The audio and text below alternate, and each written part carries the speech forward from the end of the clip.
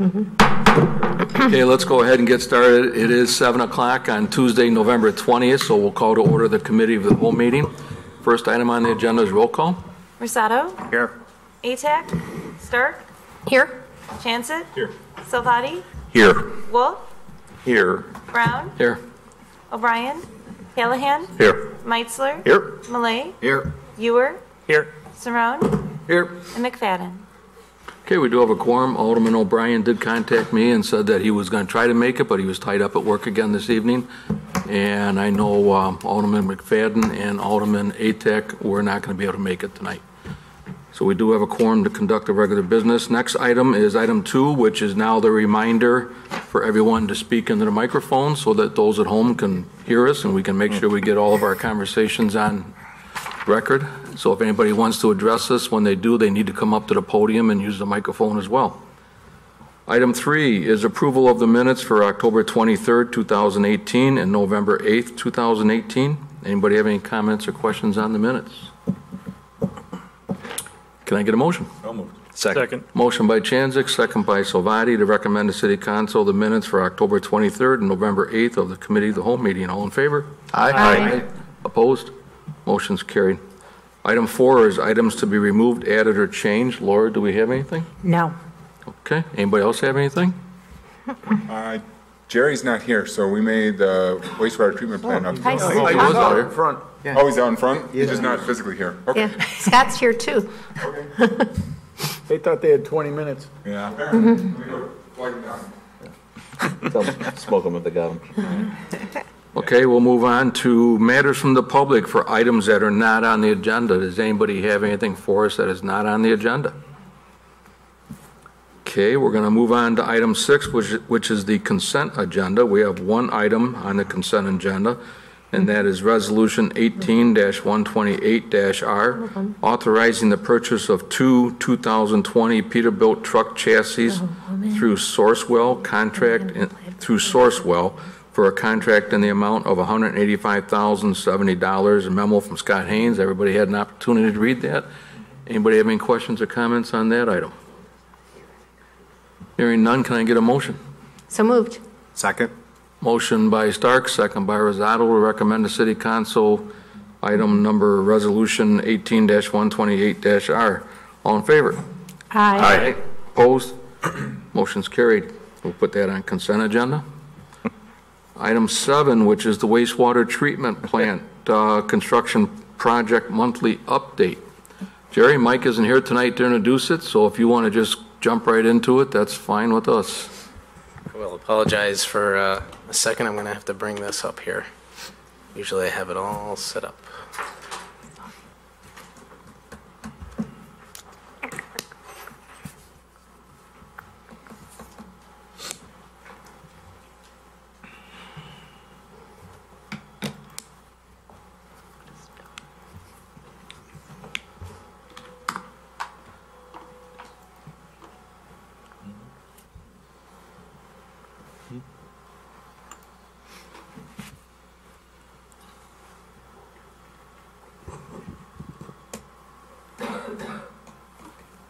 So while we're waiting, so the people at home know why we're waiting, this is a presentation that we have every month from Trotter and Associates on the progress of our wastewater treatment plant rehabilitation and upgrades. Looks like you're ready now? I am ready now. One of Thank the you very reasons much. we're raising rates.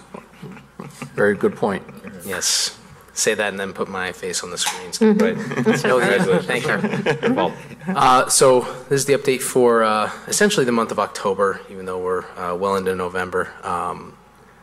We have been fairly busy down there at the plant, generally having between upwards of 60 people on site during the weekdays and upwards of 15 and 20 on the weekends, namely Saturday, not Sunday work, but there has been quite a bit of activity down at the plant. We've been working on interior MEPs, that's mechanical, electrical, and plumbing, and the sprinkler system in the main building. The main building has also started work on ceiling installation, both drywall and acoustic ceiling, and painting is ongoing. The process equipment has also, the installation of those pieces of equipment has also continued. they've shifted focus down to the digester operations building when it comes to process equipment and MEP work. So that work has gone on ever since they finished the exterior masonry. The duct bank has been completed. Curb and gutter has been to about 90%. Sidewalk and asphalt is ongoing. They're actually paving out the south half of the site tomorrow. Underground piping was completed last Friday with full plant bypass and shutdown work that lasts until about 6 p.m. So I'd like to thank the city operators for sticking around and helping us through that. I know it was taxing on a Friday afternoon. As far as costs go, these numbers are reflected in the report that I submitted to the city. Total of just over $24 million having been spent up to this point, including engineering costs and construction costs to the contractor. You notice the estimated progress number has changed. So we've talked about the fact that the project is running long. In reaction to that, I'm not using the contractor's completion percentage anymore because it's not realistic. So this percentage is reflected based on what it's really going to take according to his schedule, because his percentage is based until contract completion, not where he's projected to actually complete. So the previous time I spoke to you, I believe that number was 86%. That was based on a completion in December. That's not going to be the case. We're going to be looking at February or March based on his most recent schedule. We'll touch on that in a minute because it's about a 25-day lag. So we'll touch on that in a second here. As far as change orders go, no update on that. Still about 1.3%, $339,000 in approved change orders. Now for the fun part, schedule. Last time we spoke, they had just submitted a schedule update where they had lost 2 days in critical path work and 6 days at that point were remaining until substantial completion. That date has passed. So we are now past the date where the project should have been substantially complete or ready for beneficial use of the city. City operators moving into the building, taking ownership of the maintenance and operation of the equipment. This was the schedule that I received last week. Instead of being 2 months behind, he's now 3 months behind. So in the scheme of the last month, he's lost about a month. I spoke with a contractor about this particular point today. He noted that the item that seems to be pushing him back is getting power into the building.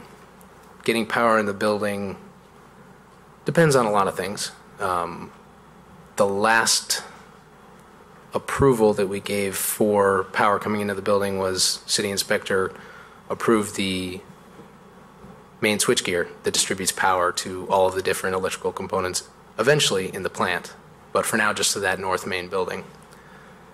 That is a keystone in order to get things moving. It allows HVAC systems to be started up. It allows the process equipment to be powered, started up, tested for functionality. It allows power to be given down to the digestion complex so that your digesters can be brought back online. So there's a lot that hinges on that power. Since we're past substantial completion, what we've done is with every meeting, which we'll have another one tomorrow morning, and I'll do the same thing, we will tell them, here's where you said you'd be done, here's where you're now saying you're going to be done, and this is the cost that this means according to the contract as of today. And as of today, that cost is about $332,000 based on that schedule here that shows 83 days behind. I don't want to glitz over this, so if you have any questions, please let me know. How real is the power issue? I mean, where are we with it?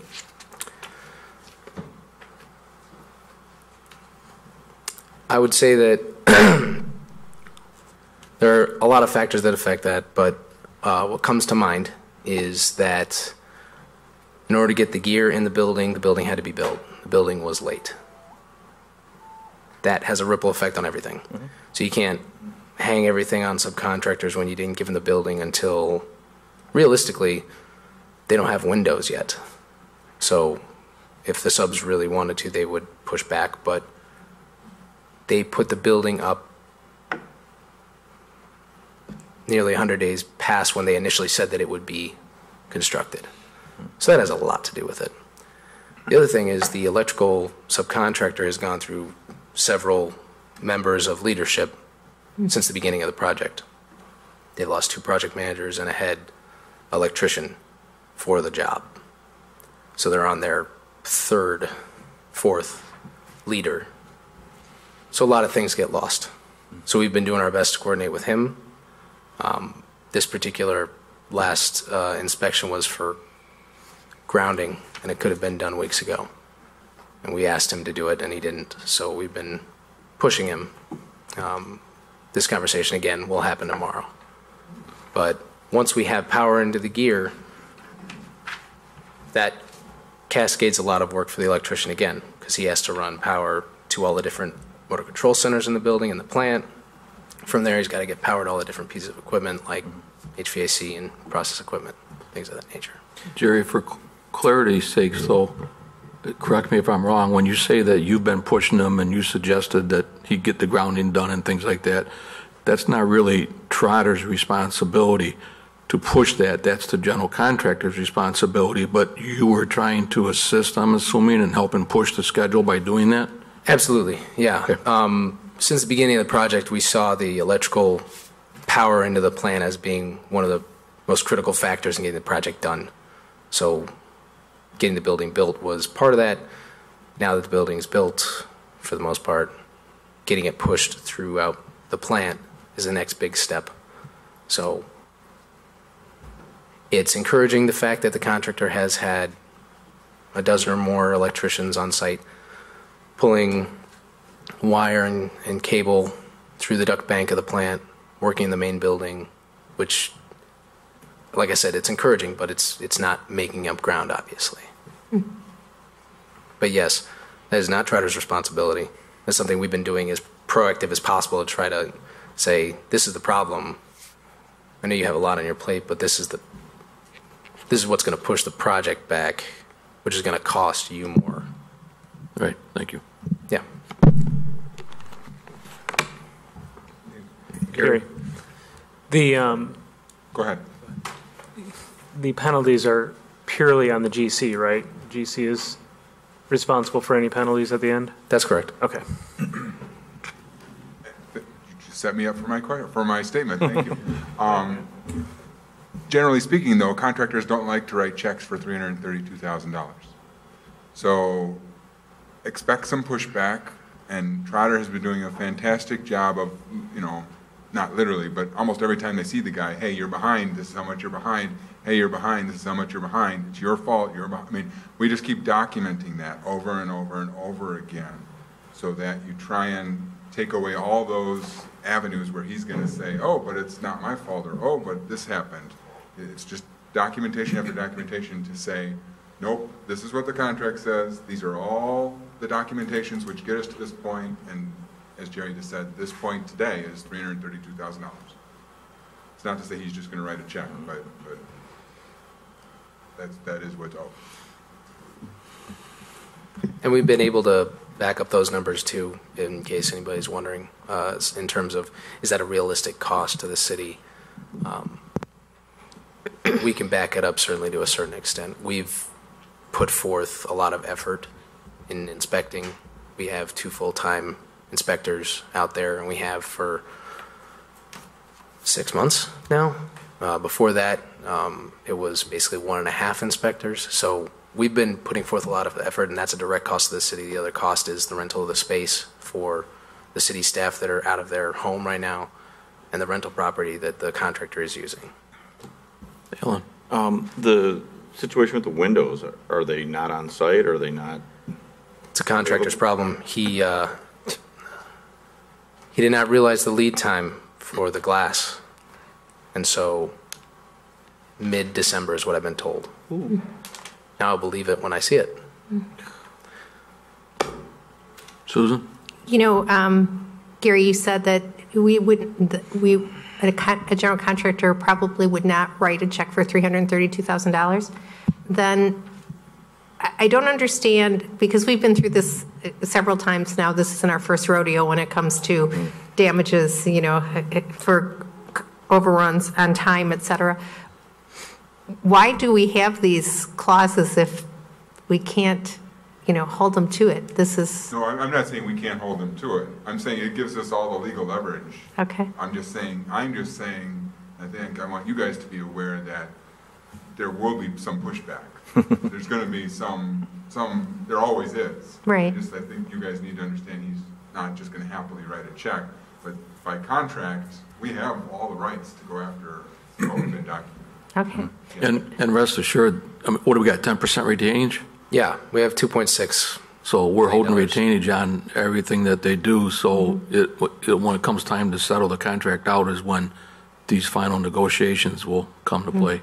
It seems like we've been in this place before, whether it's a piece of equipment or River Street or other things. We've had overruns, et cetera, where we're like, okay, well, it's in the contract, but, and there's always that but that goes along with it. I think with all the documentation too, if they want to push back, we're going to shove back hard. I've got full confidence in Trotter. Thank you. Any further questions? No? That's it. Jerry? Just pictures. Okay. Main building last month. This is a shot of the north face of the building. We have since paved along Flynn and Chumway, the parking area. We have our overhead doors on our truck loading area, and the exterior masonry is complete. The south side of the site, another good view of the paving that has been done. Now all 4 of those large overhead doors have doors in them, so it's a lot easier to maintain heat and keep a good working space as they're finishing up the project. There's a look inside the mechanical room. There's a lot of large equipment in this mechanical room. There are 3 units that are about 16 feet tall that go in this room that have been piped and plumbed, and ductwork has been run too. This is the large odor control unit that is in that inside that building, one of 2 for that building that will help abate odors at the north end of the site for the sludge dewatering operations. Some of the work that's been going on inside, talking finishes now, there's a ground face masonry block that is in the administrative component, a third of the building, that has lab, break room, offices, SCADA, server room, things like that. Blocks were damaged during construction, blocks are being replaced. Tile has yet to be placed in the bathrooms, but that is the next step. And laboratory equipment, or laboratory cabinetry, rather, has been delivered, and the block that has been repaired, once it gets repaired, gets sealed, and then we can put all the cabinets on the walls. This is the maintenance garage where they're using it a lot for storage, but essentially this maintenance garage is about 90% done as far as their scope of work. Here's the digester operations building last month. This is this month, so they've finished the exterior brick. They've finished the exterior brick on the digesters as well. It's sort of hard to see here. They had to scaffold and tent and heat some of that area due to lowering temperatures, and they're getting ready to finish out the waste gas burner down near the center of this picture. And like I said, they're planning on paving tomorrow. This is the piping in the basement of that digester operations building. It's very complex. There's a lot of valves. There's a lot of ins and outs in this room that the contractor has been working through. This is a large diameter piping on the other side of that room. So when I take you down there eventually, there's a lot going on. So when we get down there, ask me any questions that you have. And that is the end of the presentation. If there are no other questions, thank you very much. For Mike's benefit, they're on time, right? I'm sorry? For Mike's benefit, they're on time. And under budget. And under budget.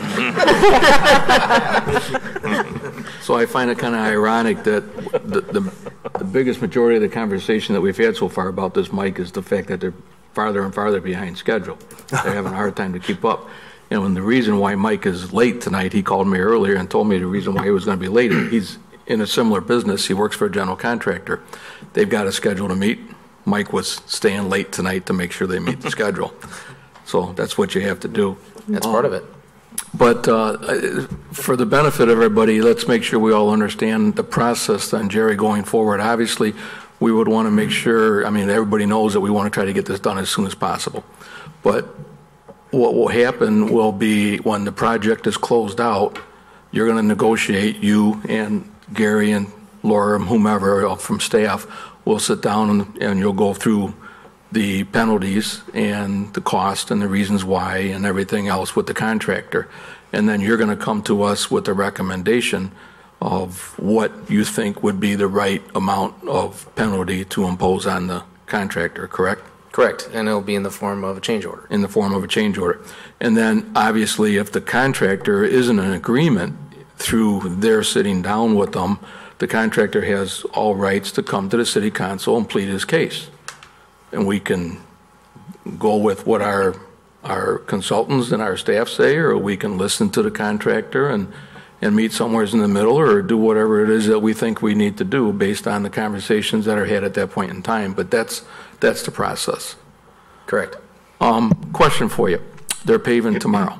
Yeah. And you're 90-some% done with concrete and so on and so forth. Mm-hmm. Obviously, some of the stuff that's being done, because I'm in that business, is now being done out of spec. So are they going to be asking for us to void the warranty because it's being done out of spec, or are you throwing this back at the general contractor because he delayed the project, so now it's being done out of spec? It's a great question. Pavement, for those of you that aren't familiar, asphalt in particular, depending on the temperature, either should or should not be placed. So we've had negotiations with the contractor because the temperatures tomorrow will be below that point. 40 degrees is the number. So since we're going to be below that point, we've talked with the contractor about in what range we will accept what conditions. What is likely at this point is that he is going to pour in a range of 30 to 34 degrees, and he will give an extra 1-year warranty on the asphalt in that area. He'll pour binder and he'll pour surface. Now, say tomorrow comes and it's 27 degrees, and he's not pouring. And he will wait until the spring, and he will do it, and he will do it free of charge, free of additional charge. Okay. The ground is frozen now? The ground is not completely frozen now. So There is frost. there is some frost, yes. It's also problematic too then, right, for a binder cost? Yes.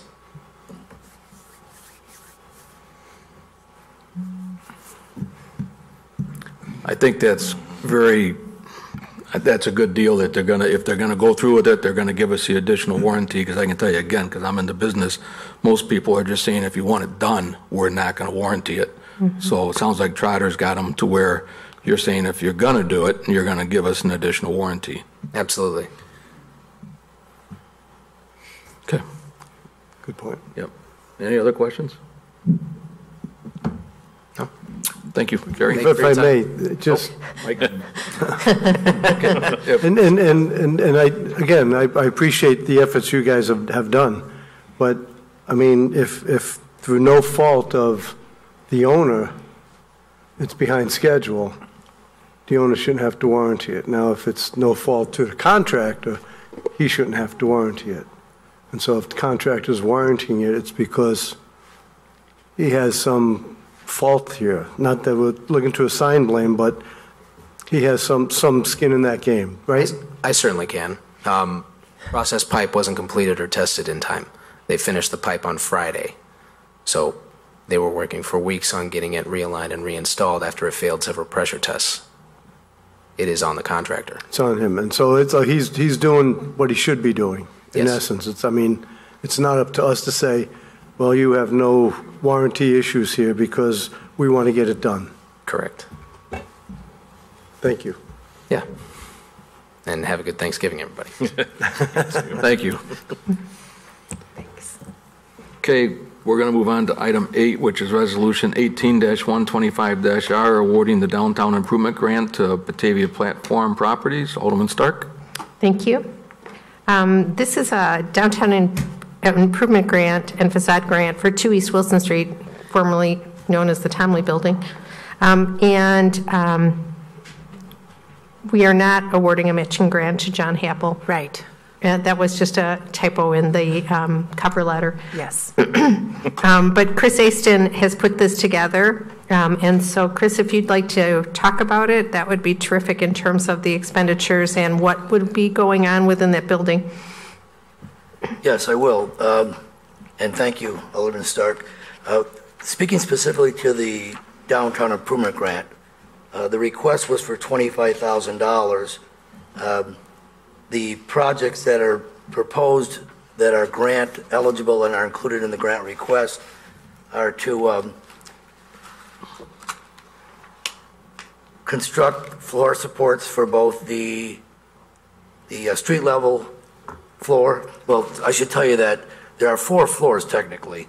There's an upstairs floor, there's street level, there's one subterranean floor directly beneath that, and then there is actually the lowest floor, which was constructed on essentially a gravel dirt surface. So one of the projects is actually to pour cement floor on that bottom floor. But in terms of the floor support work, in doing an inspection, they found that both the street level floor and the floor directly beneath there were not level and or were structurally unsound. And so they're proposing to do some work to support those floors and level them. They're going to be redesigning and essentially reconstructing the interior staircase. They'll be installing a new tin ceiling on the street level floor. There's new lighting. They'll be making electrical system improvements. They will be installing a new floor. That's the one we talked about, to pour a concrete floor. And they're going to replace the old furnace and the existing ductwork. So the total cost of that project, which is reflected by the lowest bid, which I provided the bids in your packet, is $52,773. And they're requesting $25,000 or 50% of total expenditures, whatever less. We can get to the facade grant on the next ordinance if you'd like. Then the plan is to complete the project and make that the new home of their business, Heart of the Home, which is a kitchen and bathroom interior remodeling business. The staff is actually recommending that the downtown improvement grant be in the amount of $23,368. And the reason being is that in the facade grant, to meet their request at 50%, but yet trying to keep the project at $25,000 all in or less. So that's why there was a slight reduction.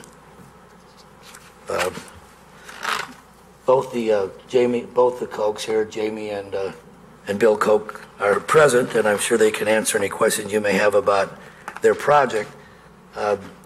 Were there any questions specifically with respect to the acquisition and the merits, the acquisition of the property, and then ultimately the merits of this proposal with respect to that purchase price? I'd be happy to speak to that. Chris, I had a couple questions. First, how much money is left in the Downtown Improvement Grant Fund? Well, if they spend it this year, there will be about $40,000. Okay. Okay. Okay. And so we were under budget for the year. Okay, that was my first question. My second question is, there's 2 things that I didn't see when I went through the packet. One is a certificate of appropriateness for the facade grant from Historic Preservation. And the staff determined that because the project is essentially nothing more than repairing the existing windows, that it will not have to go before Historic Preservation, so no COA was required. We'll have to get a building permit naturally, and Jeff and I have discussed it at length, and I know you had a conversation with Jeff Albertson as well. So it will not go through HPC because there's no substantive difference to the appearance of the building. Okay, so the windows that they're going to replace the current windows with will look the same? I'm not so sure they're going to replace them. You're going to repair them, correct? Repair the sashes? Yes. Okay. Okay. And then the other thing is don't we normally get more than one bid on these projects? We did actually have 3 bids. Okay. Some of the bids didn't include all the components, but where there was a missing bid, Jamie Koch went out and got bids to act as a general contractor. So she was either going to GC it, Trademark was going to do it, and what was the other company's name? I have it in here. RC Builders, right? Or EC Builder, EC Construction. So I admittedly, it was hard to put this in a, I think I did put it together in some kind of a There were two matrix, columns. Yes, right? there was a trademark column and then a Jamie column, and so I wasn't quite sure what that all meant. So that's the compilation of the other bids, basically, with you, general contracting. Okay. Right. The one project, they just simply were not going to include some of the components, and even that bid came in at 70-something or something, right? So that was kind of blown out of the water. So, but we did have bids with respect to comparable bids directly on the HVAC work. So I think, if not the intent, the spirit of the guidelines was met here. They got bids. Some guys just didn't want to bid on some of the work. Okay, thank you. Anyone else on the council have questions of Chris or Jamie or anyone about this project? Sue? Yes. Yeah, I don't have I've reviewed the plans, and I really appreciate what the coach are proposing to do there. I guess my only concern would be that, I think we've got, hopefully you've had a conversation with them about out to the back of that property. Speak into the microphone. I am. Thank you. Oh. We've got kind of a disconjointed parking situation going on back there, and I take Laura on a ride about every 6 months, and we go down there and look at that parking lot back there with the bank drive-through window, and some people are parking back there for 3 weeks at a time, and we've had people living in trucks back there, and I've had Rhonda down there enforcing codes on them and everything else. I would really suggest that rear parking lot there is a real candidate for a nice downtown improvement and some reshuffling and reconsideration. So I'm led to believe they know that I'm on the warpath about this, and we'd like to get something done that enhances their property along with everybody else's there, because that looks like something out of I don't know what. It really got a dire need of being refurbished, and I'm ashamed of the riverbank that exists down there going south from the bridge, as far as the allowance of all this wild foliage to be built there and are cut and grown. And as most of you know, I personally went over and cut all the stuff down on the west bank of the river from the bridge down to the islands. And if I keep seeing that, I'll be down there one of these years myself, although I'm getting too old to get down there and get poison ivy like I did on the west side. But that really could be a very much more spectacular view of the river and enhancement from the bridge and everything else if we could just get that parking lot and that riverbank cleaned up down there to be something that Batavia could be proud of. How many different owners do we have on that? There's a bunch of them down there, and these folks are, new to the game, and they've not been a problem that I've ever heard, so I'm not pointing this conversation at that. I'm just sharing this with the city council that I think, we've had these meetings going on about riverbank enhancement through the downtown area. This is really one of the real last of the eyesores that's left that really needs some attention, and I think we can do something good with the parking lot to support the businesses along Wilson Street, and we can do something good along that area. As you may know, we are demoing it the next few days, 2 of the houses south of this, right on River Street, between Webster and Adams. And those were bought with proceeds from the Phil Elstrom estate by the Park District, because Mr. Elstrom's desire was to take all those houses on the west side of River Street from this parking lot all the way down to the old baseball park out of there, so that there's this big vista of Fox River View and park that would be enjoyed by everybody in town. So I think it's a tremendous opportunity. There is some Elstrom money left to do some more stuff there, and so I just think that we should do everything we can to continue to be on the spirit of cleaning that area up. I guess what I'm wondering, Mayor, is I know it's the city owns a small portion of it, Park District owns a small portion, and then there's a couple private owners, correct? Just one. Just one? Yes, and So- the city is in we're negotiating with the Park District right now to swap some parking spaces that we own that are adjacent to their administration building that's on the west side for the parking spaces that are in the parking lot adjacent to Marconi's property. And we're hoping to cooperate with the private owner in order to refurbish that parking lot and establish those spaces that are not needed for private businesses as additional public parking in our downtown area. So I guess what I'm wondering is, I don't know if improvements to a parking lot would fall within the guidelines of downtown improvement grant. Well, I'm not saying they are. I don't argue know, that. I know. They're not eligible, but they are TIF eligible expenses. They're not eligible under that. Okay, because what I was getting at was if there's, say, 40,000 left in this year's budget, and I guess what I was getting at was, could we just go ahead, I mean, this has been a topic of conversation for the last 8 years. Right.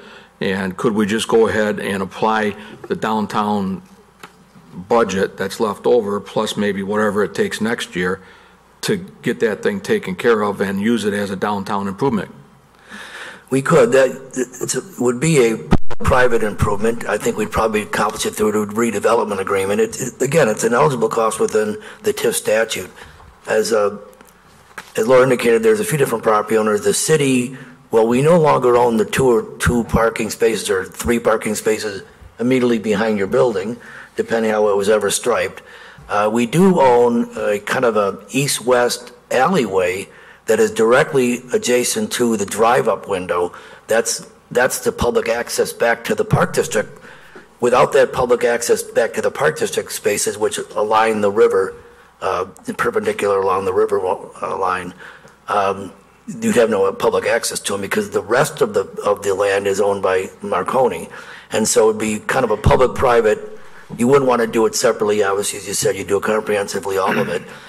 Probably grind and resurface some of it. If not, I think just, crack filling and pothole is not going to make it work. That's just a waste of money. So it would be a pretty comprehensive program. I have to work with Gary on it. But yeah, we may have one more grant request yet this fiscal year, but we'll be able to accommodate in the existing budget. But it would affect the improvement you're talking about. So it sounds like if we get this land swap done with the Park District, we'll be closer to being able to get this parking lot taken care of. Definitely. Some way, somehow. Yeah, as long as we got everybody here and we're talking about this, I just want to recall some history for many of you who weren't on the council at the time. When we rebuilt the Wilson Street Bridge, we had to do it over a 2-year period of time because we had to keep 2 of the lanes open so that people could continue to cross during the construction. So this was a long, drawn-out process, and there's a lot of photographs of, the storefronts in front of this building that they're talking about with no street in front of it, and the gully there, and all this good stuff. At the end of the day, at the time this was going on, as many of you may remember, Batavia was fortunate at that moment to have as a downtown tenant the Speaker of the House of the U.S. Congress. And so, as you also may remember, we became the center of attention by every demonstrator in the United States of America that wanted to come and protest some aspect of federal government, Social Security, immigration, wars in the Middle East, endless list. And so there were 58 times, as I remember the final number, that we had to mobilize the members of the Batavia Police Department to go over to the Speaker's office and either stand in front of it or bring everybody into order or take handcuffs off of somebody who had handcuffed themselves to the furniture inside the building. I mean, this was an ongoing operation.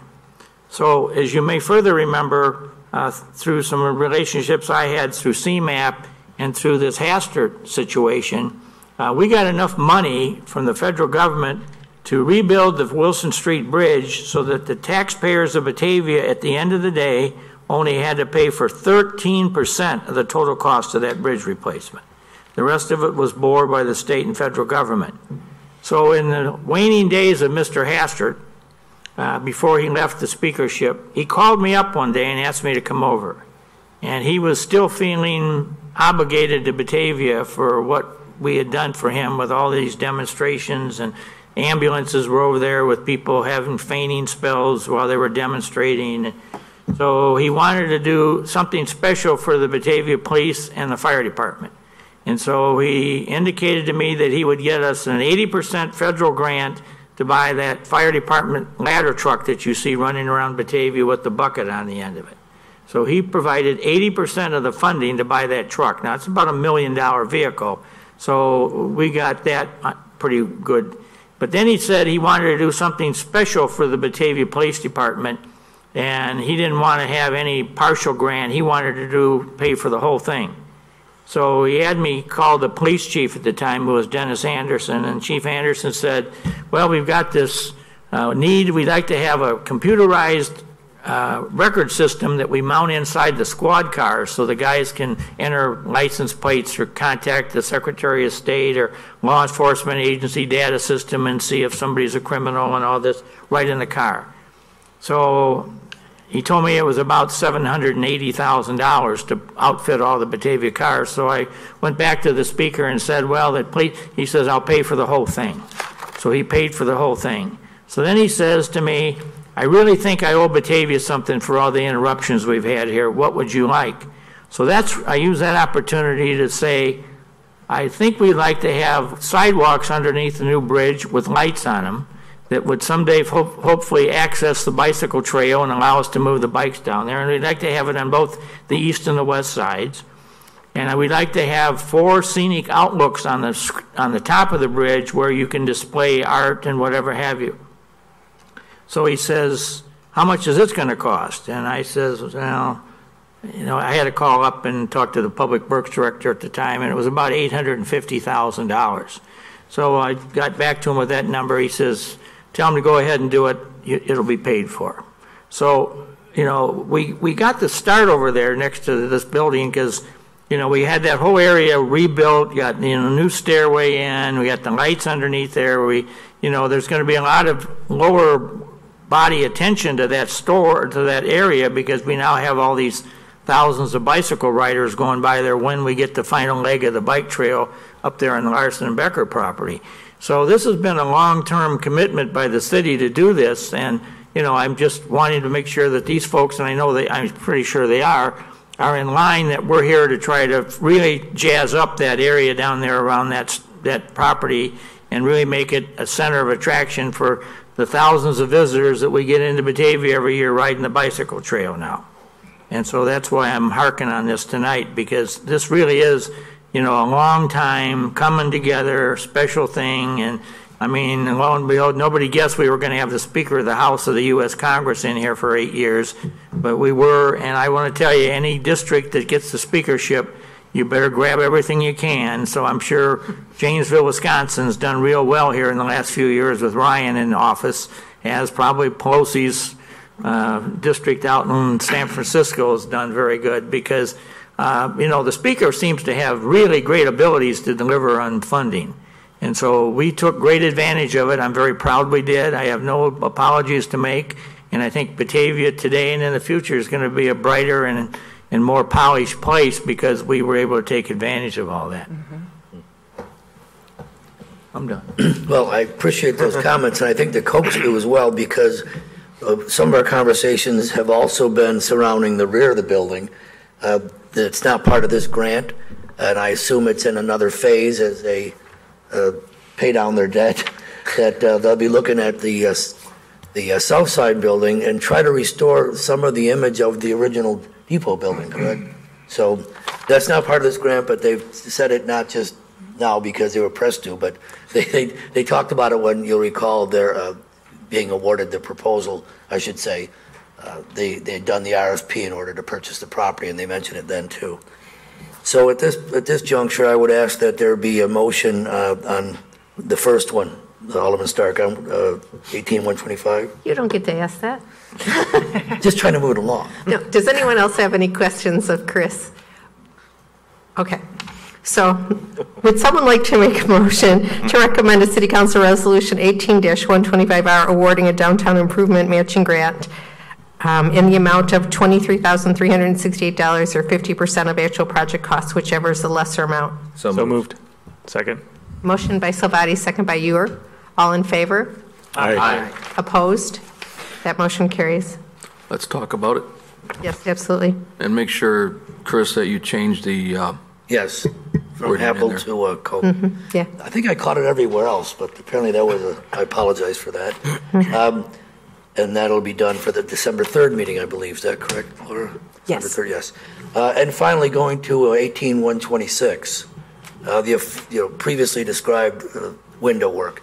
That is the essence of the facade grant.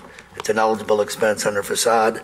As Ms. Stark noted, the COA would otherwise be applicable, but in this case, because there's no substantive change to the appearance of the building, and they're not replacing the windows, but instead just repairing them, there's no HPC required review for a COA.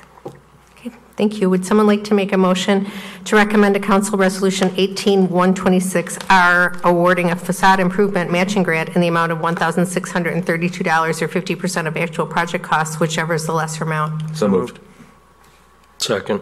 Motion by Salvati, second by Callahan. All in favor? Aye. Opposed? That motion carries, and that'll also go on the regular agenda, so we can talk about the improvements to the building. So Chris, if they don't get it done this year, that means those funds do not come out of this year's budget, and it rolls into next year? And those will be carried over to next year, correct? And it won't affect the budget hasn't been approved yet. Right. But the budget calls for $100,000 in the program again next year. We were thinking about having to reduce that depending on the results of the home rule question. But I believe that $100,000 stays in place. So this money will not come out of next year's $100,000, but will carry over this year's portion. Does the unused amount roll over too? Yes. Okay. You don't have to do that, but in this case, because we're committed. Yeah. No, but I meant, let's say there was an additional $20,000. Does next year become $120,000 because it carried over? We left it in the TIF, but we haven't allocated it towards a downtown improvement grant. Okay. So for next year's purposes, I will still consider the $100,000 being the ceiling for grants. Okay. Thank you. Thank you. Okay, thanks, Chris. All right, we're going to move on then to ordinance 18-68, authorizing surplus of police department vehicles, and that is Alderman Wolf. Thank you. This, I believe, is for our final 3 Crown Victorias to be sold. So we've got 3 of them. They are all, one's a little bit below 100,000. Alan, pull the mic up by you.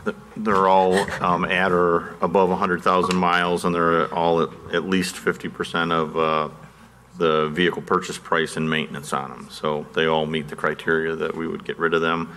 I'm sure some in the department are probably sad to see those go, but see if we can get as much money for those as we got for the old truck from ESDA. So those will be going out for auction. Anybody have any questions? Can I just make a comment? Sure. There was a question on Facebook that had to do with police vehicles, and that there was a perception that there being only 100,000 miles on them, that the typical consumer vehicle, we keep our vehicles in excess of 100,000 miles. But the police vehicles, and especially those that are used as part of the marked fleet, are working around the clock. They're hardly ever even turned off. And so it's really that engine idle time that puts a lot of wear and tear on the engine, so that after 100,000 miles, you can see where the maintenance costs are more than 50% of the current market value of the vehicle. Marty? Yeah, and I agree with that, having it just, the car just keeps moving shift after shift after shift. And to anybody that would question that, if you were going to buy a used car, would you buy a used car that is $100,000 from a residential family, or are you going to buy a taxi police car to drive around in as your new car? You're not. Depends if you're Jake or Elwood Blues. You're not going to. So you traded it for a microphone.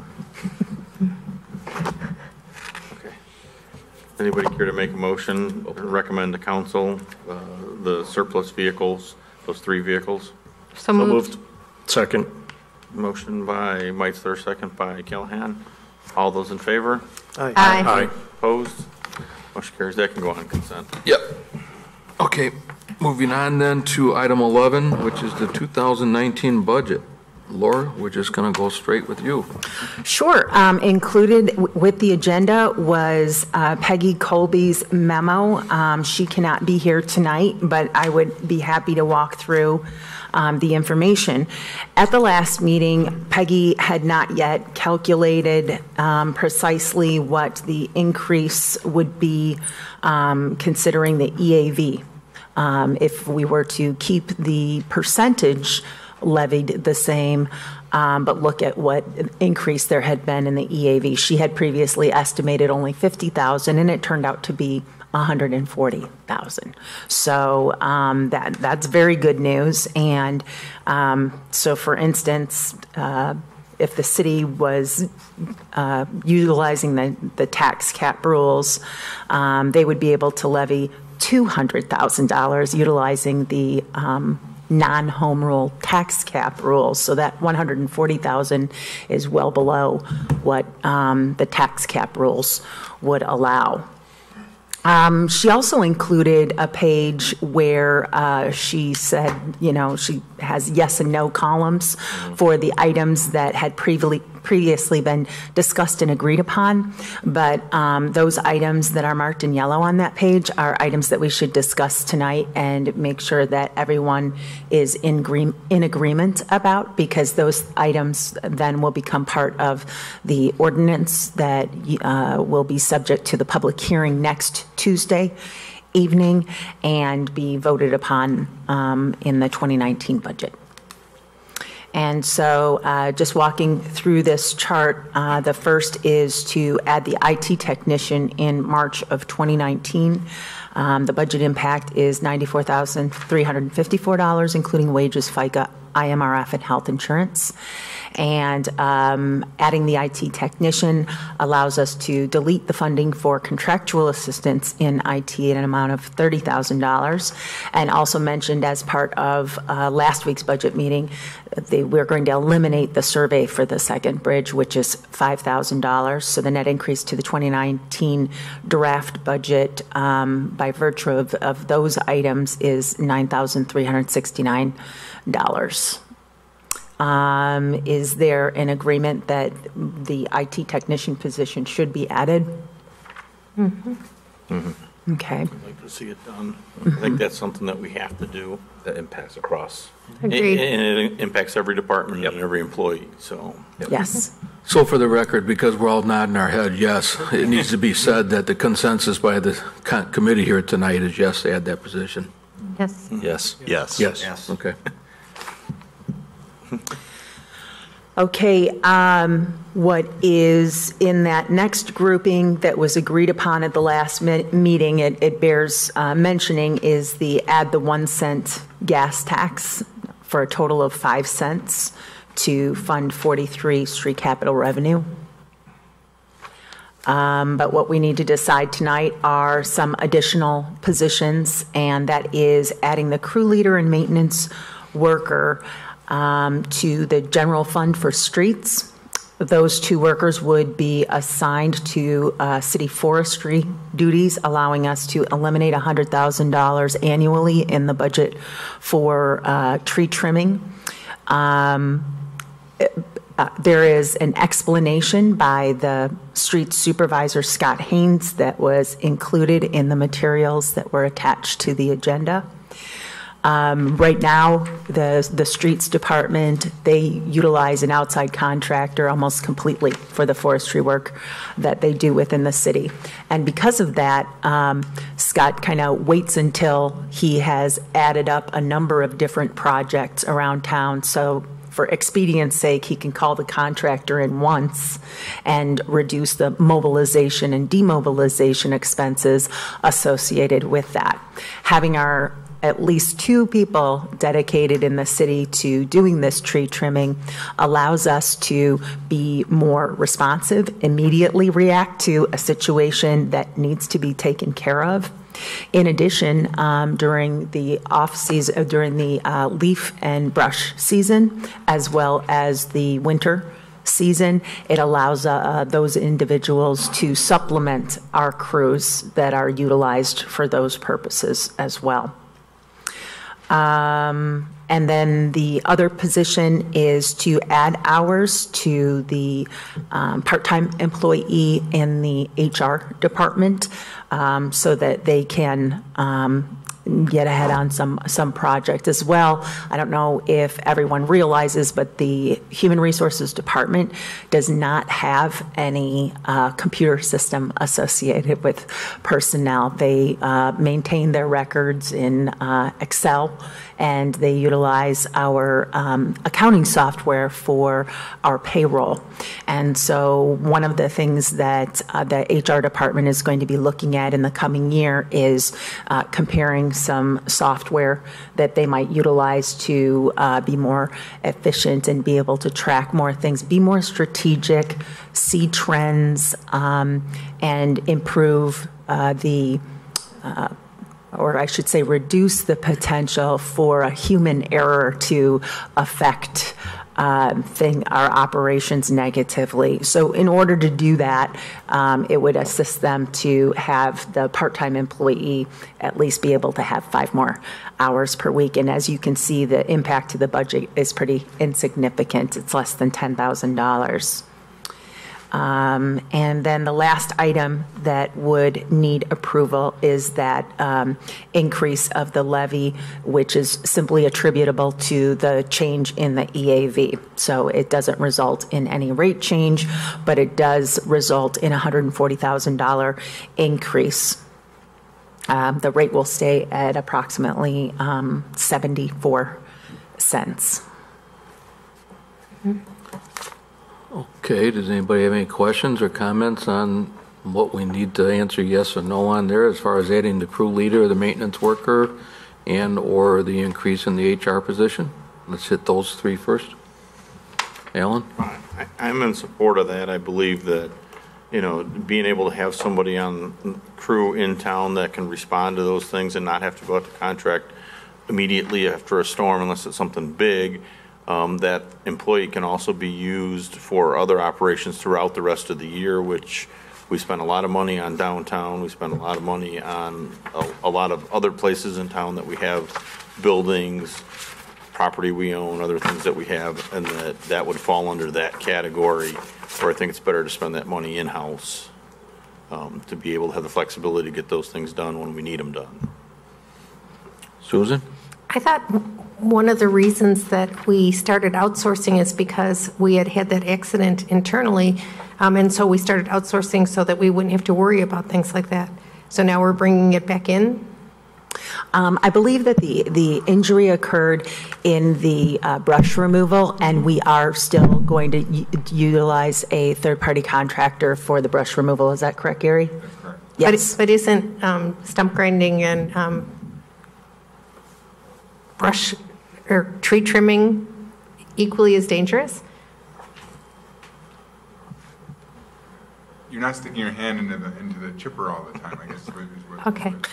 Yeah, A chainsaw. it's a lot of going up in a bucket truck with it kind of was one of those like weird trade-offs to me. Mm-hmm. So, okay, just wanted to check. Question. I mean, I'll say in general, Alderman Stark, that from probably beginning to end in all of our public works trades, there's an element of danger. Okay. And from the guys going into confined space to the guys working on our electric utility to the guys being out in traffic. So I don't know that we're adding a particular level of danger by adding these positions. Okay. It just, I guess then the question I would have is why don't we bring our brush pickup back in-house? We don't have the people to do it. Now, Okay. we'd have to hire more people if you want to bring that back in-house. Okay, thank you.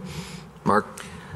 I guess in general, I'm okay with starting to add some more staff, but it just seems like, okay, we've got this 4 or 5 positions and everybody just wants all of them right away. And I think it'd be a little bit more cautious with how we do this. I think the challenge I have with adding too much is now we're adding all the pension liability onwards. And so it's a cost for a very long time, whereas obviously having contractors gives us that ability that's not a liability that we have to pay for. So I want to be cautious about going all in on all the positions that we're looking for here, because we have a way to solve this problem. IT doesn't have a way right now to solve the problem of not having enough staff. The contractor stuff, and I'm talking about it enough, it's not as available for the type of position that we have in IT. So I'm not comfortable with it right now. Did I see somebody else over here? No? Susan? I have another general question about the funding source for this. So, I watched the last budget meeting since I couldn't be here, and I was here the one before. One of the things that I'm very perplexed about is why we have this huge savings account called reserves that we're not spending. And so when it comes to the budget, why are we not taking things out of the reserves that are one-time expenditures and spending that money down? I mean, why do we have a savings account with the taxpayer's name on it? This does not make any sense to me. Well, you can see that 4-year projection on the reserves, and it's dwindling very fast over the next 4 years. Okay. And that's primarily due to salary and pension increases, and that's 70% of our budget. Yep, no, I understand that. So if we utilize that, we shouldn't utilize our reserves to pay for ongoing expenses, as you say, a one-time expense. Exactly. It would be good. The unfortunate circumstance is that we see ourselves within the next 4 to 5 years falling below the level of our policy. Okay, I understand. How did the reserves get to the level that they are now so that they don't keep creeping up every year? So, I mean, that's what I don't exactly understand. I know that we had put money into things that were never funded, and so that money dumped into the reserves. I totally get that.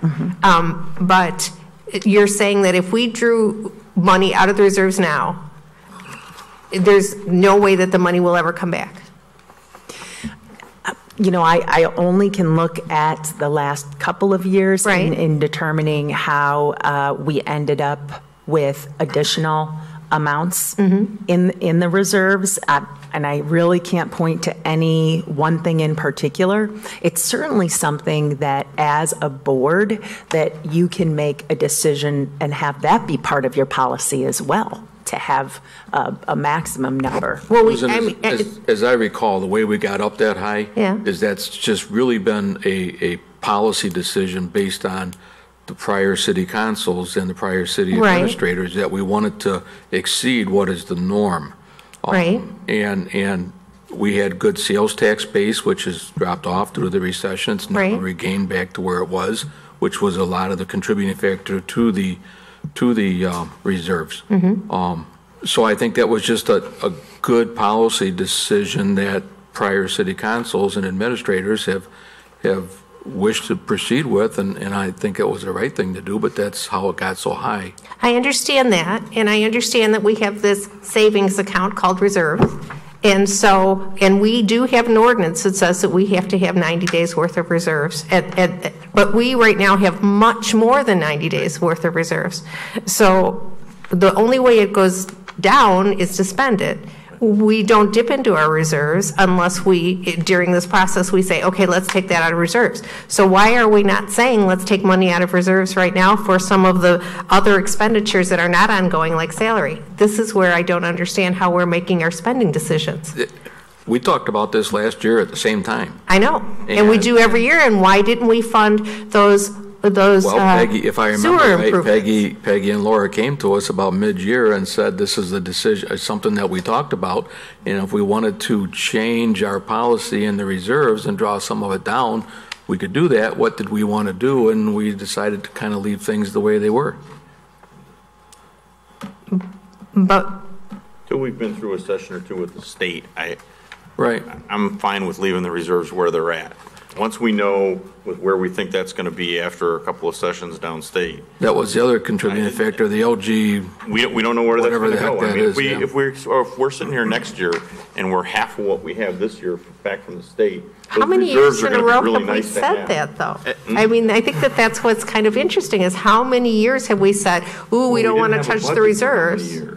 from the state. So that's a real concern. I know that, but if we always have that concern, I mean, it's, in my mind, we've asked the taxpayers to give us money to fund a savings account that we're not spending, and I don't like that. I don't like that last year we increased the levy to pay for something that we already had money for. And so this year we're going, well, we don't want to spend this money because, well, what if? Well, what if? So you don't like it, Marty? Along those lines, we've had, and I think I said this last year when we were talking about it, we will usually come in here and say, for the property taxes, are we either holding the line or are we going to increase it? Mm-hmm. We never, ever, ever talk about decreasing the property tax, ever. Mm-hmm. So I'm going to throw out kind of what you're saying, propose, how do we decrease our property taxes for this year? I think that part of the indecision over the past couple years, you can look to that and say, yeah, there was a little bit of unease, there's a little bit of unease, and more was coming in.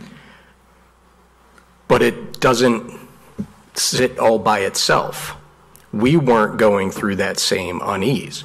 We are growing. We have retail coming in. We have manufacturing coming in. All of those things are increasing. All of those houses are going to be built within the next year. This year, as a policy decision, there is opportunity to use for this year some of those reserves for the one-time costs that I optimistically believe are going to be made up within the next year. That can be done, and I think it should be done for this year. Because of the fact of what we're sitting on, I think it's part of the narrative of what I took away out of the home rule part of it. People said, be creative. And the part about being creative is look what we're doing with kind of thinking some creative, spreading the pain out facts or taxes. The only thing that we've never been able to do is give property tax relief. We've been able to say, here's a Band-Aid, we're not going to do it this year. But nobody talks about it. And we have an opportunity, since we're sitting on extra cash, that would put, yes, a little bit of dent in this year, but I'm looking longer term for what those next 4 years are going to be. We're going to be able to make it back up. Will you be able to make up pension costs that increase 50% over the next 5 years? So can you tell the 2023 taxpayer that the additional 50 days of operating revenue will be part of that budget? So that also goes to why Mark's point is more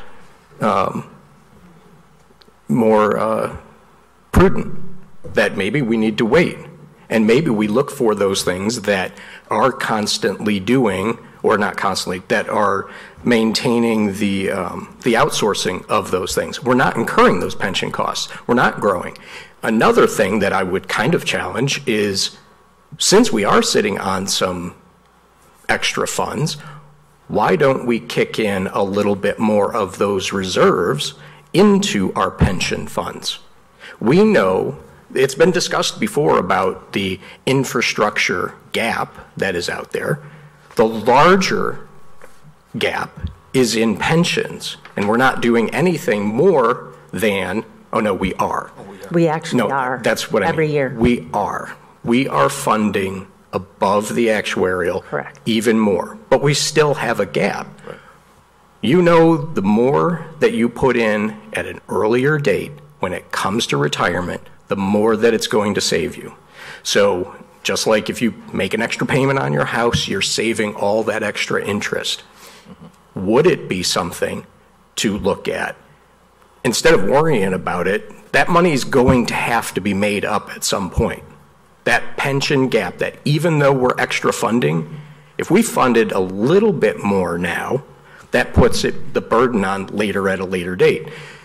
And I will say the precedent for what we're talking about was done. And it was done when we raised the property taxes. We made $150,000 in cuts. We raised the property taxes, the $600,000. But what did we also do? We also did the let's do the rainy day fund now instead of fishing out our power lines. We put 200, 225 out of reserves for that very purpose. And if my memory serves me, our reserves were 130-ish. And the same concern that, we're going to draw them down. Within a year, we are 20 plus days more. So we didn't even go down. We went up 23 days. And realize that's in a year where we lost Sam's Club. And there were many expenditures that we didn't make. And it's still gone up. But it's still gone up because the sales tax, the revenue remained flat where we expected it to decrease. And yet, what have we been able to do? We've been able to figure out some plans moving forward. We're putting more people back into positions that were needed. We're not making cuts. We are, but we're not funding. I was thinking you're not suggesting to fund positions with reserves. I'm correct. I said okay. we've got 3 police cars that could be. We've got a community development vehicle that could be. We could take an easy 3 days, and we're not even talking about a property tax increase anymore. We're talking about a property tax decrease. And what kind of narrative does that kind of start sending to the larger community as a whole? Other communities, Geneva did do property tax decrease. So why aren't we considering it? I've considered raising the property taxes, but it doesn't make sense when you've got all these other things. That's why I proposed the 1 cent gas tax. It's not about being anti-taxation. It's about wisely taxing so that you have a broader base of what's being spent out there. And the one thing that our residents have said over and over and over and over again is property tax decrease. We have the ability to potentially do that. And all I'm asking for is serious consideration of it. It is the 3rd lowest property tax. It is. And it's not close to 2nd. But I would rather be closer to 2nd than 4th. Who were the ones that reduced their property taxes? Yeah. Wasn't it Geneva last year? Yeah, significantly last year. Yeah. I'll have to check that. I don't. They may have to increase it this year from. That would be my concern. I mean, we've heard all the reasons in the world why we need to be thinking of our future as far as infrastructure and road improvements and everything. But Elliot? Yeah, 156 days in reserves when our level is 90. I get the 5-year outlook. I support looking out 5 years even more if we can reliably look at that. But I am uncomfortable with the fact that we have almost twice as much as is needed in reserves. So when I see 156 days and knowing that, yes, there are a lot of one-time expenditures that we could be doing, or I like Marty's idea about let's give an injection to the pension, because that'll pay dividends down the line. I do think that there is something to be played there and at least looked at and considered, especially if on the single year you have a $1.2 million surplus on a year that we lost Sam's Club. And I'm not saying that that's, something to just balk at and throw out the window. Obviously, it was a huge hurdle. We all dealt with that in stride over the past year. But what year hasn't had hurdles? And yet we saw a strong end of year with the reserves that we have and the surplus that we had. I am not proposing to fund salaried, pensioned positions with reserves. I am not. But exchanging some things, looking at some other angles here, the 1 cent gas tax, I agree. I said last time we met that I could support that. That's not a property tax. But I think we can do our due diligence with the portion of the property tax bill that is in our control. I would suggest that, and the city council has agreed as part of its strategic action plan, that it does not have a solid plan for sufficiently funding its infrastructure. And I think that that would be a bigger problem to address than having reserves that are too healthy this year, with them projected to be under the policy within 3 years' time. 2022 is when it falls below the policy by 11 days. But I guess one of the things that I'd like to know too is, if we do fund that pension ahead of time, how does that affect that number? Because it's 5 years out, Yeah, right? I think we'd have to get Peggy involved. Yeah, you have to run some numbers. And one of the things that I'd also like to do, and I know she kind of took this off the table, and maybe this isn't something we have through this budget cycle. Maybe it's a budget amendment we make during the year if we feel comfortable with it. But getting some help for Peggy, she does this stuff with one hand tied behind her back, basically, right? And does a phenomenal job regardless.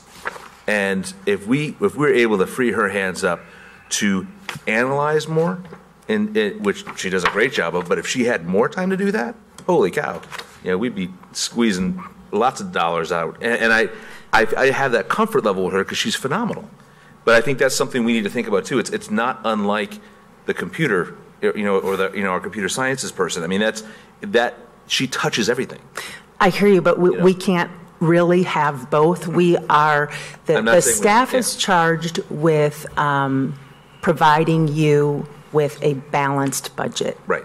And therefore, we can only project revenues based on the anticipated, the expenses and the revenues have to come out to a zero sum every year. I think it's one of those things, I'd like to have it on the radar screen.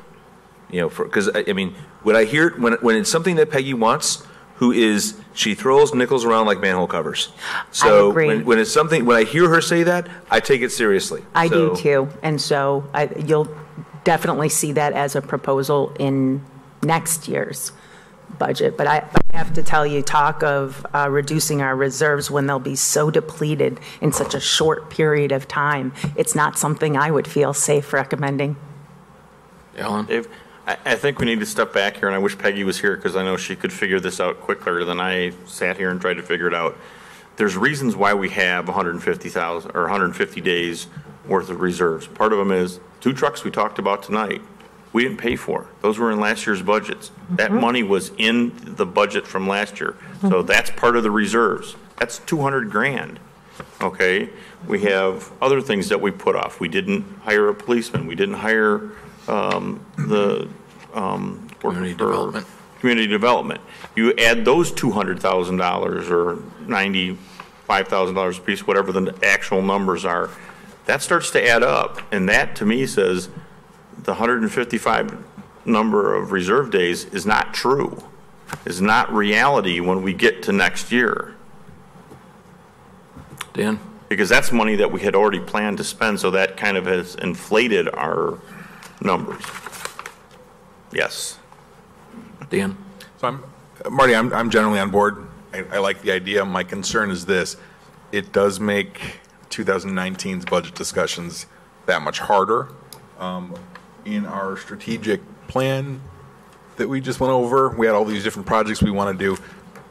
My question is if we do take this fairly symbolic gesture, telling the community that we're going to spend down some reserves, we, during 2019, have to have that serious discussion on street sidewalks, storm sewer, riverbank stabilization, a bridge fund, and we need to start socking money away for each of these projects. We just identified, $70 million in projects that we could do if we wanted to start bonding on those today.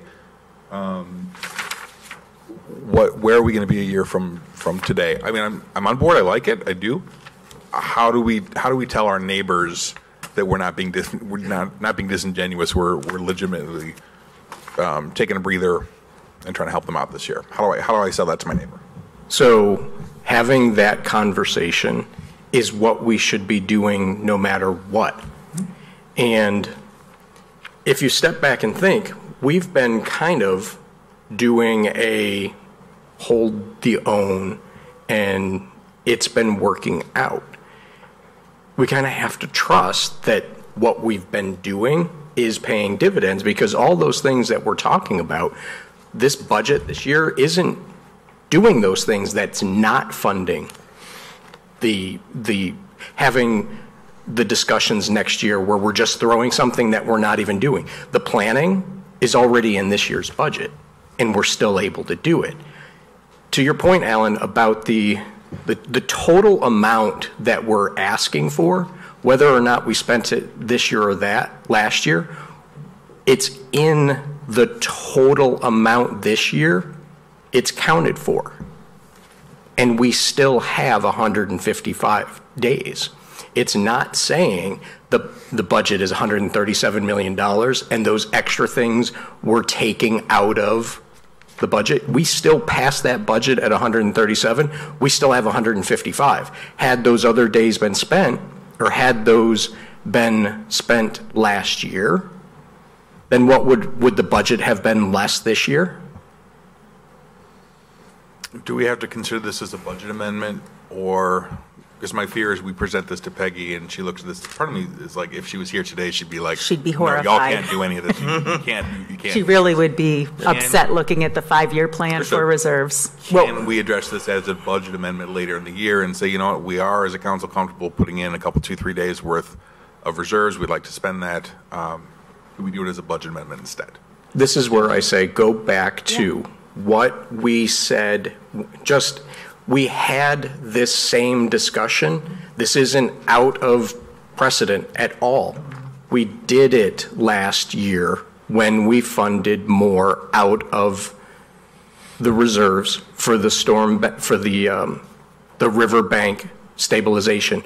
We had the same discussion, and there was the initial scared to spend that money, because this is where it scares me at times when we get the money in, all of a sudden we turn into the miserly old widow that we can't open the purse because now it's our money. But then we say, can you kick in a little bit more? But what about what I send the kids to go to the grocery store. I was talking with Susan about this one. I send them with a $5 bill to go get milk. And it's not normally $3.50, it's 95 cents. Well, do they keep the extra $4 and go, now I'm going to go get another gallon of milk, give me another 5? You don't do that. It's the same basic principle. We collected too much money because we have a surplus. That's a good thing, because that's wise thinking that we're always trying to do that. We're not saying if we draw down 3 days or 4 days, that all of a sudden we're under the cap. We would have 4 years to try to make up those other ones. And if we can't make up 4 years, we're not living on a shoestring. But in 4 years, we're not making up 4 days, we're making up 80. But we're not spending out of that. Can I, Wendy, can I put you on the spot for a minute if you want to grab the mic? I'm just curious because I know one of the concerns is the ongoing cost of adding new employees. And I don't know if you know off the top of your head or if you could guess, but just like our infrastructure aging, our employees are aging. So a concern would be, once we add somebody, how do we take that away if we come into a bad year or two? Over the next few years, how many employees do we have that may be retiring that we could then decide, okay, they've retired, we run into a couple bad years here, we're not going to replace these people? Do you have any idea? So when you look at just purely going off of age, we have about a quarter of our employee population that is nearing within the next 5 years, whether or not they choose to, whether they choose to work longer than what they say, but based on their availability to have access to their retirement, about a quarter of our employees. So if you look at our full-time, or even if you just do basic, around 200 employees, about, what's a quarter? Yeah, about 50 employees at any one. So that is one way that if we do add employees now and we run into a couple bad years 2, 3 years, 4 years, 5 years from now, we could be looking at that opportunity to not replace if the funds aren't there to support it. Yes. And just, Dave, just a simple logistics. You have several people that are leaving. They're probably either capped out or at the higher end of their salary range. The replacements are going to be much lower. That's why the pension discussion is the larger discussion of it. Okay. Because it's not really hiring new employees, because you're not really having somebody leave at $120,000 and replacing that person with $115,000. Agree. I'm just trying to get, Marty, I'm just trying to get, we've got a few yellow spots here, and I have no problem with having this discussion, but we've got a few yellow spots and we need a few more of them filled in here. And I'm the discussion about budget and reserves and everything else, I think the reserves obviously has to wait until Peggy's back in the room to have this discussion. But as far as adding crew leaders and maintenance worker, a crew leader and maintenance worker, I would really like to try to narrow that conversation down to a yes or a no on that. I mean, I don't know how many other aldermen sitting here tonight have taken the opportunity to talk to some of our department heads when they're asking for something, to sit and have a conversation with them.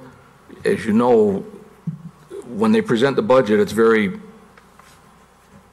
broad, very, it's not like sitting down and having a conversation and saying, tell me why you need this guy. I have. So I'm certainly supporting. I mean, Scott's been asking for this for years. Gary's been asking for this for years. And, hey, I'm sorry, we just can't do it. It's time. It's time that we give them what they need to give the residents what they are asking for. So I'm certainly supportive of this crew leader and this maintenance worker. Quick question for you. So one of the things, when I look at this, we're able to offset some of that by eliminating a contract for $100,000, right? And so but that doesn't have pension implications like Mark had mentioned. But my other question is, I know that theoretically within the comments that we got, that we're able to retask them in other areas, whether it's leaf pickup or whatever, what have you. Is there a can we assign a dollar savings or some sort of dollar to that as well, to be able to reuse those people in different areas, whether it's reflecting efficiencies or snow plowing or whatever? And I guess that's my question. Are we able to take that $100,000 and add to that in terms of savings by retasking them in other areas? So like specifically leaf collection, it's not going to be great dollars. Like we hired this year on average 4 temporary staff. Well, we're paying a staffing agency, $12 an hour. Right. For temporary staff. So we gained back 2 of those positions at $12 an hour. That's not a lot of money. Snow plowing is a little different story in that snow plowing leads to efficiencies and operation and availability of personnel. It's harder to put a dollar value on that, though. That's more quantitative and the service aspect of what you actually see out there. Those are 2 big ones. That's tough. It's a gray area. I get it, but Dave, when there was also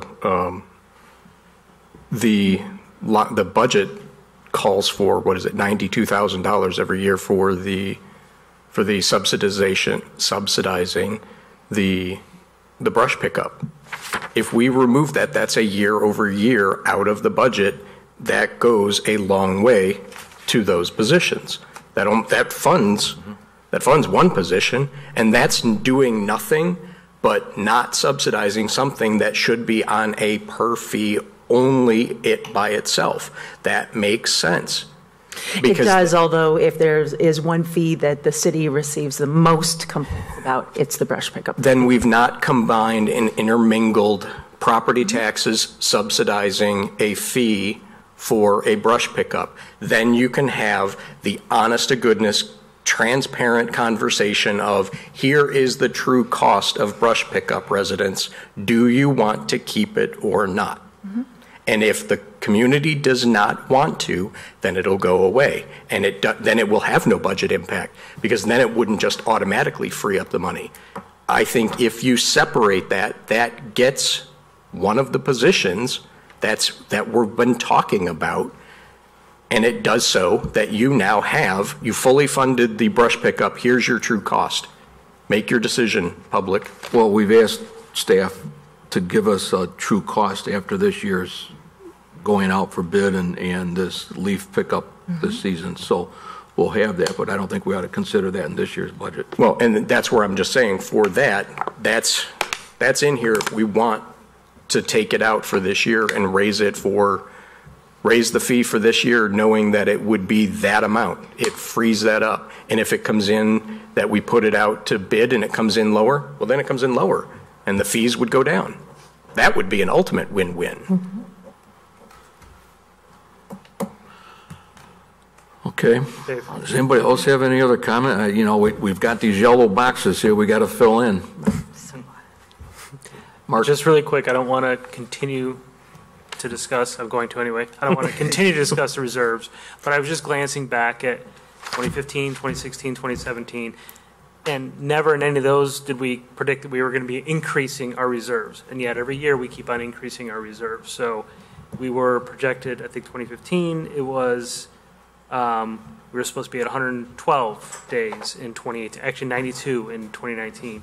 The 2018 budget had us at 123 days in 2019. So we've done a really good job, and I know every time I sat here for the last year plus, and somebody came up, hey, we saved $200,000 on this contract, we saved $200,000 on this contract.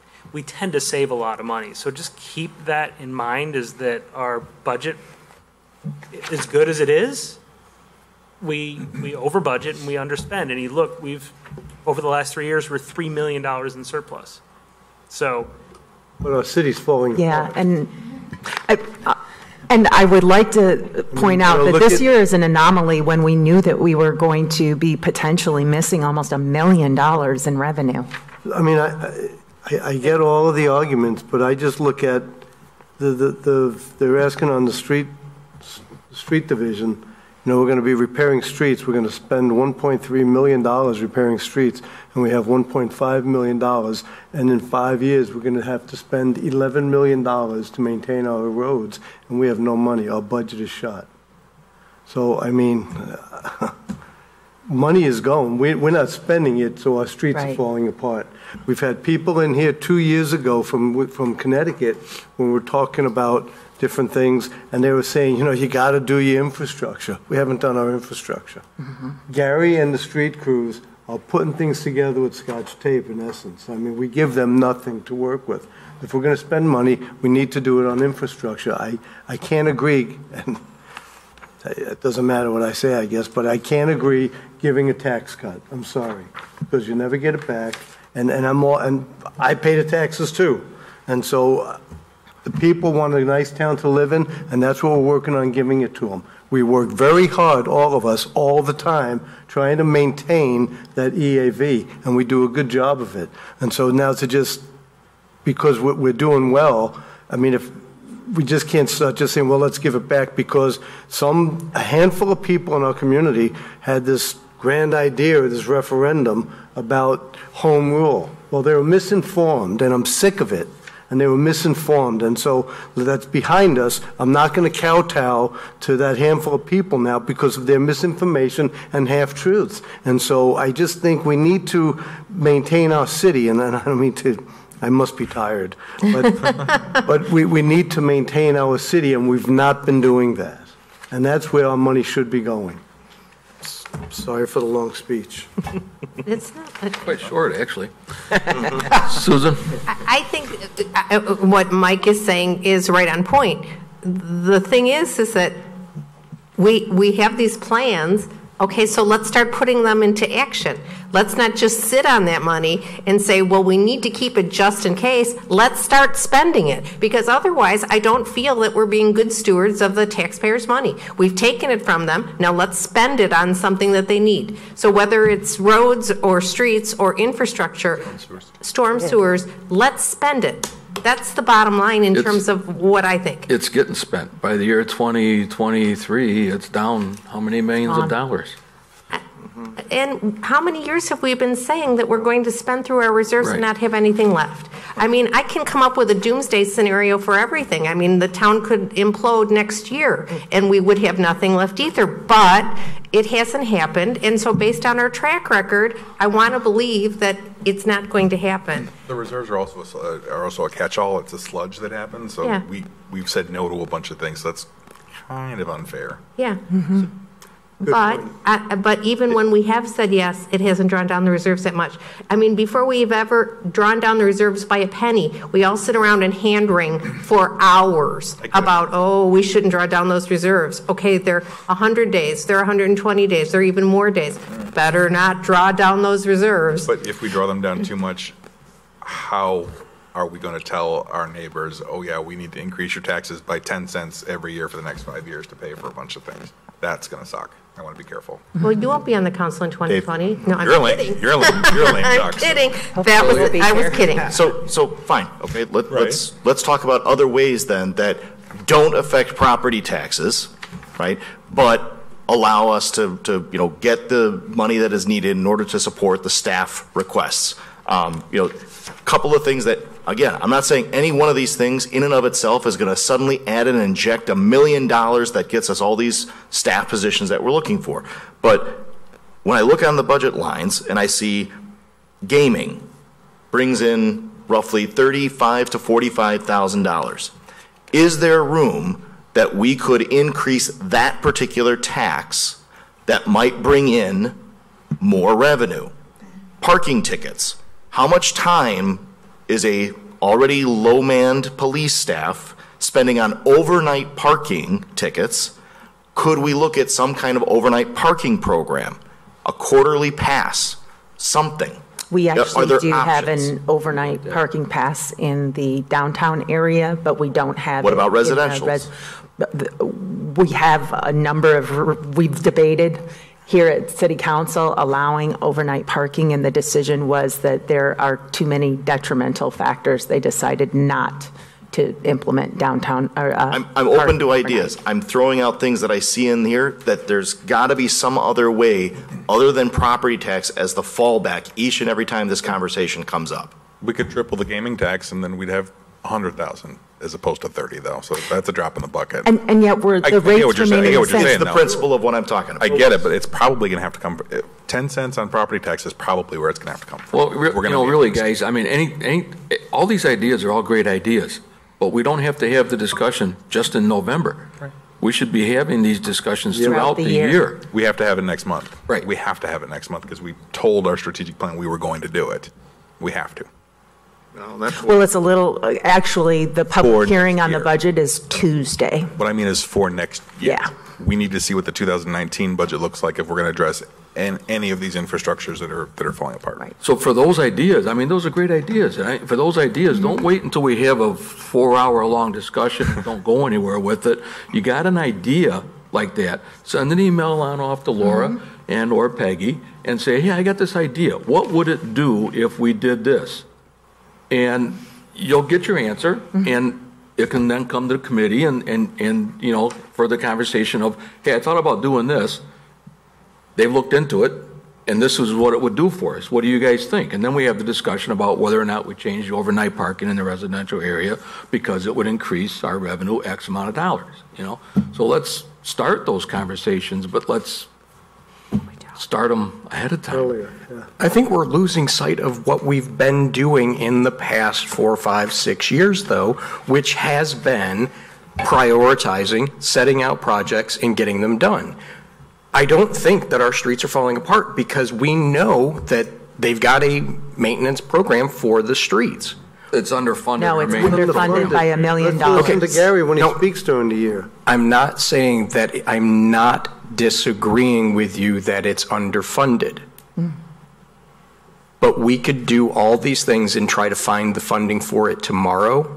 And as Gary has said time and time again, we don't have enough people to do all of those things either. So we can't say that all of the streets and everything, the underfunding for that and the collapse of that is going to go away tomorrow. This has been 50 years of America not funding it correctly. We have been doing the right thing with trying to figure out how much we can do every year, and we've not been kicking the can down the road. We've been saying, here's a project that we need to do. Here's a project that we need to do. The stormwater, the sewer separation, that had been talked about for years. We decided, starting in 2015, that we're just going to go ahead and do it. We went ahead and raised the property taxes for a specific reason. We went out and got funding for it, we went out and got loans for it, and we did it. I don't think we're sitting back on our laurels. I think we need to look and really say, wait, we have been doing stuff, but we can't do it all at once. And as frustrating as that is, you just have to accept the fact that America's infrastructure is crap for the long future because it hasn't been able to. It has been improper planning with doing more roads and more expansion and more spread and all of the roads that come with that 25 years later without plans are now coming due. And that's what happened 25 years ago when we blew up. There was no long-term plan then. So we're trying to figure out the plans that started way before our And something that we do know is from our actuarials that look at our pension plans, we pretty much do know how those costs increase over the near term. And so what Peggy's looking at in terms of that expenditure line is primarily increases in salaries and pension contributions associated with that.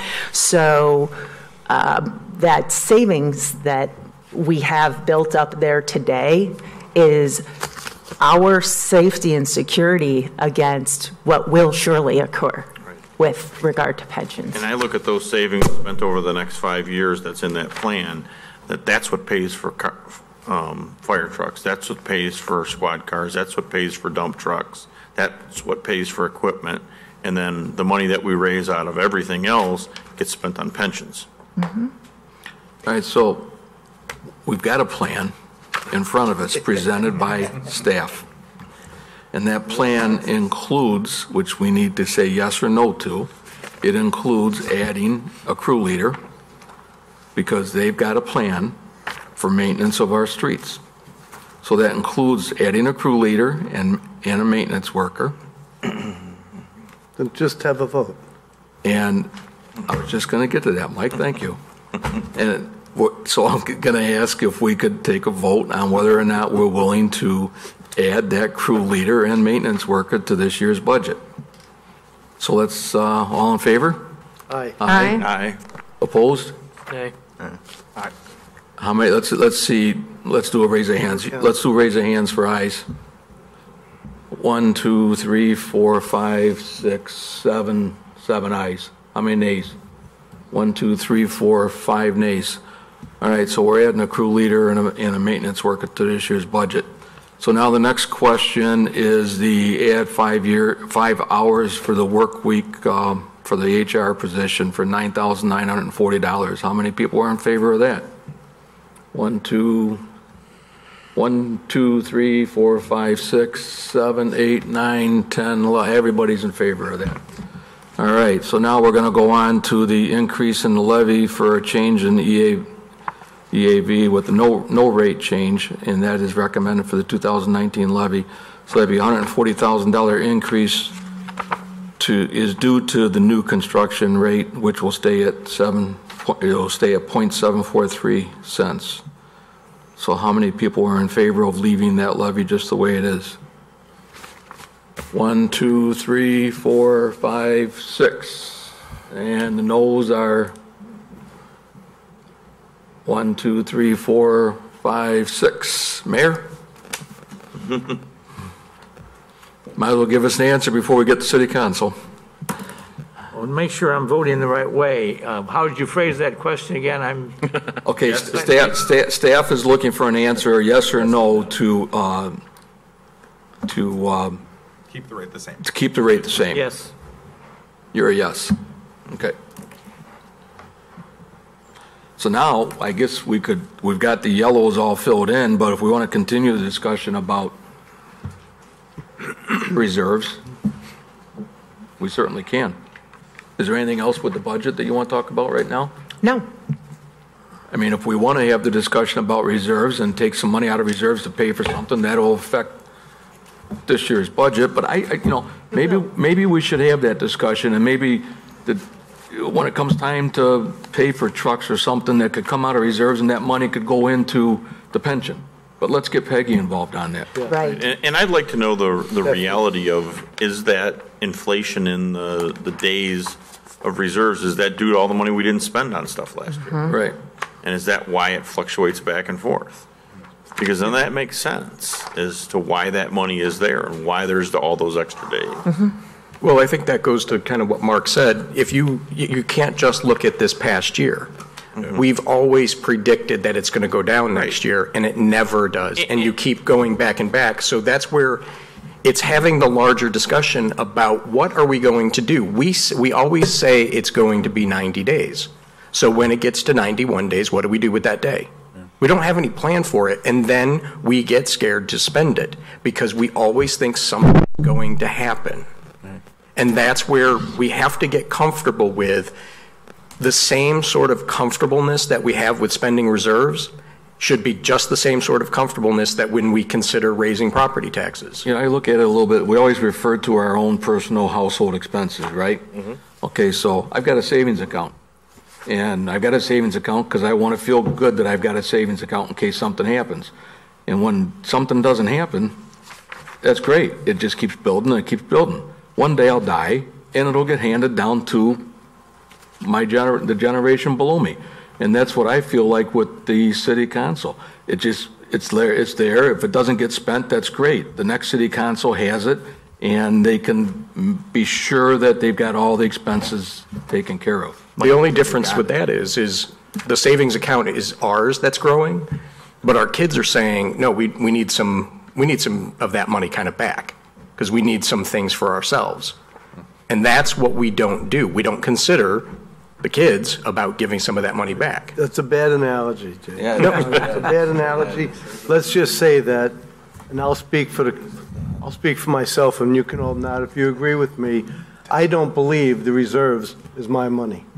Okay, I believe that belongs to the people, but we are entrusted and tasked, I should say, with that trust to spend it wisely. I've got an idea. That $300,000 check that's coming to us in March, let's put that to pension. Write it down. For the general contractor. How about that goes back to pay off the EPA loans? I'm fine with that too.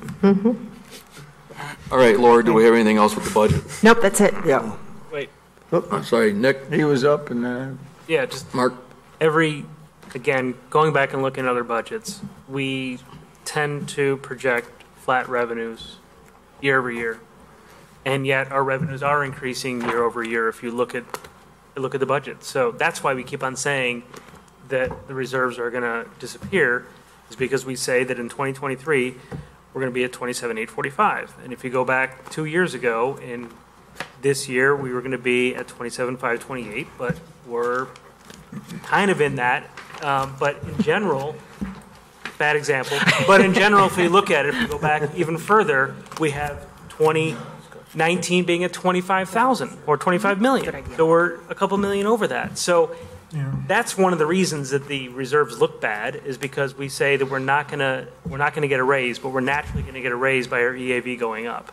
So we have, and we've been projecting that. I mean, we got a giant building going over here, whether you like it or not. 400 homes being built. You guys got to remember, homes do not pay for Homes do themselves. not pay for themselves. They cost us money. Demand services and infrastructure. That money's going to be tied up for the next 26 years. Residents that are coming and paying taxes as well. I mean, there's other Correct, stuff that's right. out of it. There'll be sales taxes taxes, increased, everything. absolutely, There's- absolutely. That's the beauty of that, that's right. But the homes themselves cost, I mean, We have industrial going, we Right. have restaurants going, we have a lot of stuff that's coming. And that's why I'm more in favor of saying, okay, hold off, because don't spend just because we think we have it now. Spend when we actually do have it. And so we have a little bit of money, so let's spend out of reserves and then add some more positions in a couple years when, yep, we're where we thought we were and our reserves are exactly the way they were 2 years ago. Do it that way. But our industrials, too, is coming because of some pretty creative financing by Peggy and Gary, the heads of the electric department, because industrial is not coming for our electric utility, and so we have to give back to people to get them here. And We're that's the still cost making, of we're still making money off of it. We're not losing money by bringing them in. We already well, went through that. We're not losing money by bringing The them in. city's not losing money, the general fund isn't, but I would think our electric utility fund, I don't know. how Not the way it was successful- described to us, no. We're not losing money, we're still making money on that. So we're not giving things away. We're not making as much as we could have, but we would have made zero if we hadn't done anything. right. I know, we're still losing, what is it, $10 Just million a year? anecdotal observation, I guess. In my short 6 years here, I've always appreciated, because of the situation we're in, Peggy is ultra-conservative. And every year we've had reasons to be. And Mark just supported it and proves that we are conservative in our predictions and whatnot, and it's a great thing. I think this is the first year in my tenure that with 155 reserves and all this growth that we can afford to be a little optimistic. Before this, we've always been scared. So we're in a good position, and I would feel comfortable taking a few days off the reserves. Why don't we, I just leaned over to Laura and I said, what do you think about having a good conversation towards the end of January about our reserves, our policy on reserves, We could spend a whole and what we could be use our reserves for. So we'll do that at the end of January. Yes. So we'll talk to Peggy and be prepared for that. And we'll have that discussion. The point you were making about the homes costing us are exactly why our infrastructure has been completely underfunded. That's why with One North Washington, we are creating housing and people without adding to the infrastructure. That's a huge difference, and that's why I supported initially why that was going in. That goes to the whole point about when we're talking about funding these or allowing these developments to come in, what's the long-term strategy for those? You know you've bought a few years because you're going to give 10, 15, 20 years of good roads in those neighborhoods. But after that, then it's on us. So maybe we should have been kicking in, having the developer kick in more on that initially. But then we'd have to sit on it reserves for a while to be able to spend. No, because then you put that stuff, you put that stuff where it's supposed to be.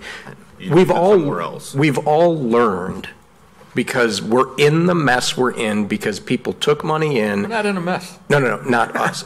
I'm talking about the entire country and the national, the state, because they took the money in and they didn't just lock it up. They spent it on other things for what it was not intended to do. We've been doing those things well. That's why all of those things work out rather well for us. But at some point, we've got to figure out that balance too. Like I said last time, that's where it all comes down to the balance, is listening to what else people are saying right here and now. The 5-year is good for getting an idea of what's going on. But if you've a little undercut the confidence of what you're dealing with today, you've got to look to the past, you've got to look to the future, but you also have to remember that we're living in the present day and how those things affect the economics is consumer confidence. Everybody knows that. And if you're happy, you want to go out and spend more money. And it's all government economics is all perception, and the more people are happy about things, the more they're willing to spend and feel freer. If the conversation is always, oh my God, the city's overtaxing us, or we're being taxed out of our homes, well, that's not true, because when you look at it, boil it down, you can show why it's not. But it goes to perception is reality, perception is reality. Over and over we say that. And that's where I'm saying for this year, let's look at the perception that we can create that might actually create something bigger in the long run. Dave, I have a question. Mike. Oh, Mike, sorry, I didn't see you I'd like to waving. put some 2 cents into this. We've had the same conversation about the reserve since I've been an alderman. I think we're in a better position today, 3.5 years later, than we were 3.5 years ago. We've added 7 people to our staff. We've done major projects. So I think we're going in the right direction. I'm worried about that pension debt. You said there's going to be a 50% increase. I don't know. I just have a hard time. I think we should wait a little bit longer on the crew leader and street person. See what pans out. I think we're going to be in a better position. Let's see what kind of revenues come in. Susan, you have something else? I did. We touched on it a little. We had a little discussion about the true cost of brush pickup. And as Laura said, it's one of the things that utility billing gets the most complaints about. Would it hurt to put that out as an advisory referendum on the April ballot to say, should the city of Batavia continue to have brush pickup, yes, or leaf pickup, whatever we want to call it, however we word that, yes or no? Yeah, should we cease? Our question, it's a different way we can write it. And the only reason I ask is because I agree, based on social media, more people complain that they live in apartments, live in townhouses, live in areas where they have no need for it, and yet they're paying for it. And so, if I can, my husband proved the experiment this year that you can mulch them just as easily as you can rake them, even more easily. So, I'm kind of like, should we put that out to the taxpayers? Because I've never felt comfortable that the city subsidizes a certain amount of that. I've never liked it in all the years we've done it. And we've never wanted to raise it to the true cost because it was putting too much burden on the ratepayers. So do they really want it? That's the million-dollar question, and I don't think an advisory referendum would be the wrong thing to do. I'm not so sure I would agree with you, because I don't think that the people that would vote for or against it would be voting understanding the whole impact of what they're voting on. I'll never forget Bill McGrath when we had the conversation about even starting this whole thing, talked about the quality of life that we all expect. Okay, so maybe people don't think we should impose this tax on everybody, but if we don't impose this tax on everybody, then are any of the leaves going to get picked up? And are there just going to be piles up in front of everybody's houses for who knows how long, because people think they're going to get picked up, but they're not going to get picked up, or they're going to be blown around, and people, so it's just like, why do we only pick up the brush so many times a year, or why do we pick up the brush so many times a year? Because we want to offer this quality of life to people where we don't have tree limbs just laying in people's yards and they don't have any way of getting rid of them because they can't afford to hire a tree service to come out and pick up these trees that fall down in their yard during a little bit of a windstorm. So that's why we offer the tree, the brush pickup, because of that kind of reason. And the leaf is the same reason. I hate to say quality of life because that's a very generic term, but it's a quality of life. It's why do we pick up trash? Same reason. But you pay for your trash to pick up. The city doesn't subsidize advance. But it's the same thing as why do we pay for the police? Why do we have police? It's a quality of life issue. Oh, no, I totally get it. But I think that if we're going to offer that service, we should have the taxpayers pay for the true cost. Can I ask one You'd have to question? pass an ordinance to have the referendum on the ballot at your meeting on December 3rd. Hey, Laura, how much does that cost the city? Which, the brush pickup or the leaf pickup? The advisory referendum. The advisory referendum, it doesn't really. Okay. It's just writing up an ordinance, you guys pass it, and we give it to the county to put on the ballot. But the risk is that people think that they're answering whether they want to be charged for a service, and they just say, if it's a charge for a service, I don't want it. Brexit. One word, Brexit. Yeah. Well, what did you say the cost was, Marty, $90,000?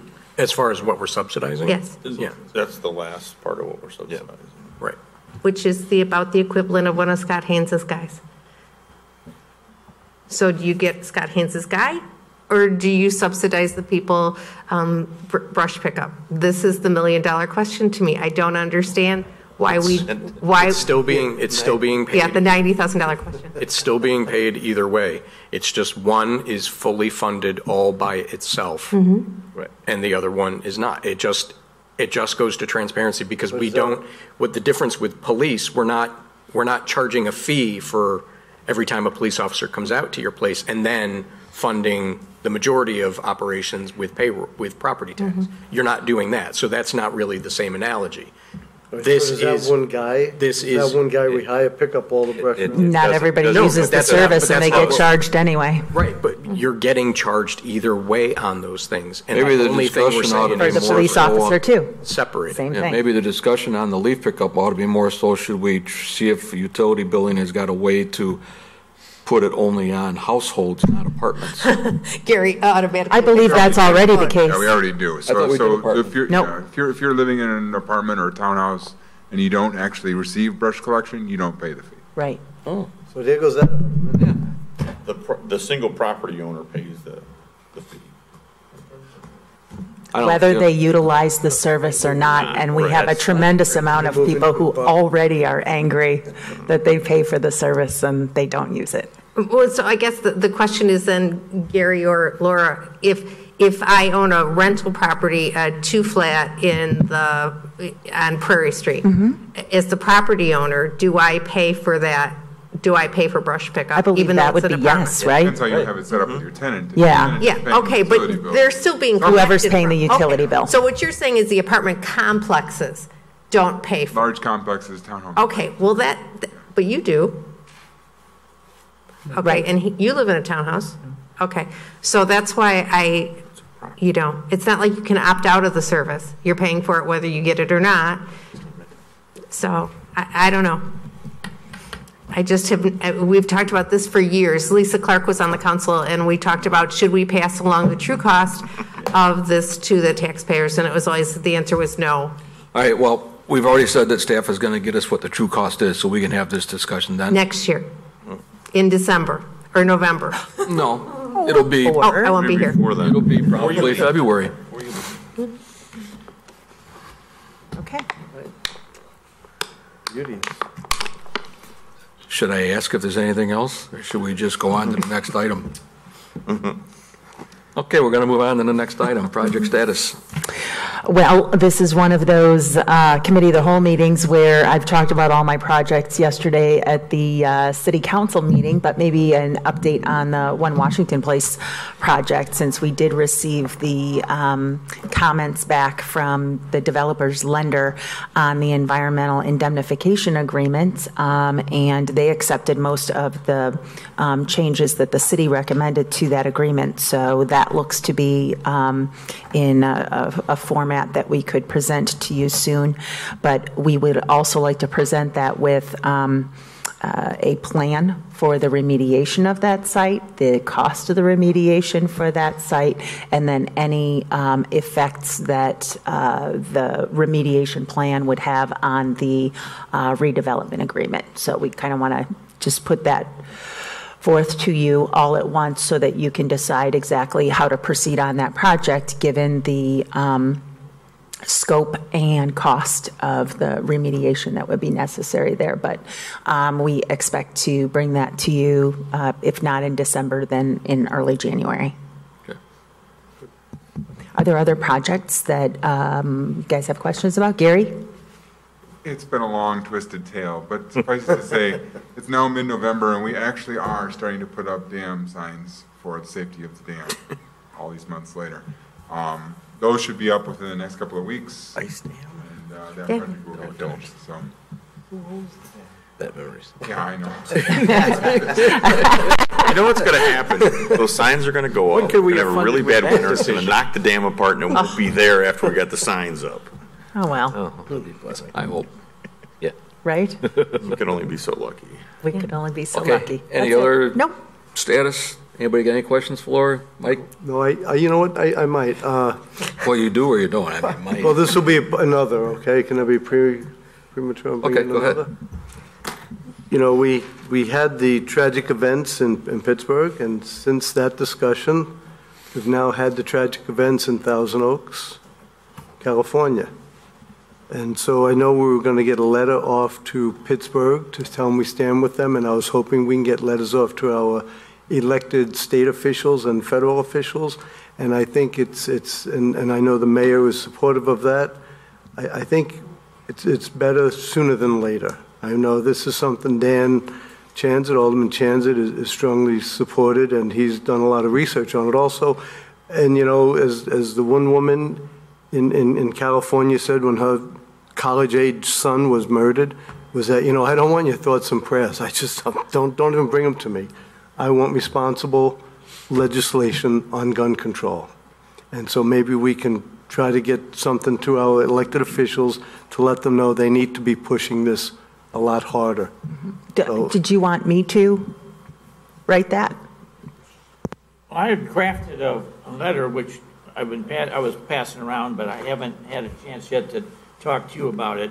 Oh. That we were going to send in response to his first. Okay. one. So if we can. All right, I'll work with I mean, Mayor on that. Each one of those instances is a little bit different, so I don't think I can send the exact same letter to each person. But, you know, it's a hard one to deal with because, you know, there's a lot of passing a buck along around this thing. You know, should it be a state law? Should it be a federal law? There's a lot of people running around the maypole on it, and nobody wants to sit down and be it. I mean, it's a very challenging situation. And I mean, all this stuff that happens every day just seems to add, you know, more wood to the fire, and we'll see where.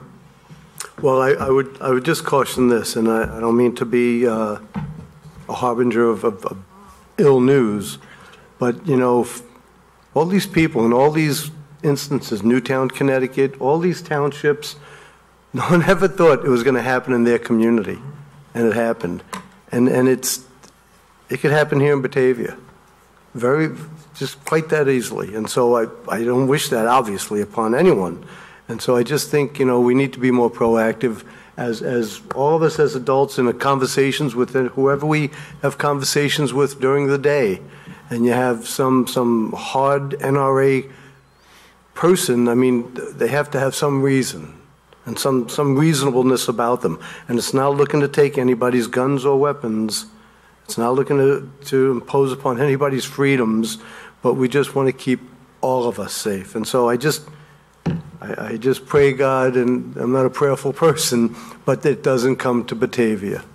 The guy that was in Chicago last night, he had a legal permit to conceal carry. Mm-hmm. The language that I collected from Tucson, Charlottesville, a handful of other communities, Philadelphia, the language they used was simple. It was asking for the legislators to enact sensible gun reform and adequate funding of mental health services. I don't think that that's controversial. I really don't. It shouldn't be at all. And I think the mental health thing is probably more so the biggest problem. I mean, we always seem to forget every time the discussion comes up after something happens that it's against the law to kill somebody. It doesn't matter if you use a gun or a knife or car, that's against the law. So the law is not what's going to stop it. It's trying to find the root cause of the problem and get people to think that it's not okay to kill somebody. Well, it also goes to, you know, we're sending letters for incidents where there are several. Mm-hmm. How many people were killed 30 miles from here just on a daily basis? Mm-hmm. So we look at the numbers of Newtown, and those start to lose, and you get desensitized because then you start looking at those things, because those are individual incidents, but then we don't look at what's actually going on out there day to day to day to day. And having dealt with that on a very personal level, day to day to day, it wears on you. And that's why you have suicide rates on cops are some of the highest on some of the first responders, because you see that day in, day out. So you're right, it should just be as easy as a letter, because you would think people would get it. But people don't get it, and they're so shocked because they don't know what a body torn apart looks like. You don't see, thank God, and that's what we're most grateful for, that we don't see the life expire out of people and the impact that that has on everybody afterwards that goes and cleans it up. That stuff haunts you forever. So if it was just that easy, dear God, I hope it would be. But until then, we're still going to have people killing and killing and killing, just like Alan said. Any other law is secondary to the first. Thou shalt not kill. That's it. And you shouldn't need more laws past that. But until you can change the human heart, and that's why I hope it doesn't happen to our community, because of all the things that we do, all the services that we're talking about, all the services that we support, what we talk about changes people's minds, changes people, and gets people the help. That's why we don't want it to happen here. But it can, and it will. There's always going to be a time where it will. And so that's why we can't be surprised when it does happen. We should just be surprised that it doesn't happen more often. And that is a testament to our community and all of the neighborliness that we all have. Okay. On that happy note. Any others? Well, let me just end this meeting then tonight with thanking Laura and Peggy and all the department heads for all the work they put into the budget. Obviously, we all know it's a very good budget. We compliment it every time. There's always room to move things around a little bit, to come up with creative ideas, but I think Batavia should rest comfortably knowing that we spend a lot of time with this. Staff spends a lot of time trying to narrow it down as best they can, and it's something to be proud of that we all work on very hard and staff works on very hard. So with that, happy Thanksgiving. Motion to adjourn. So moved. Second. Motion by Salvati, second by Stark. All in favor? Aye. So this is.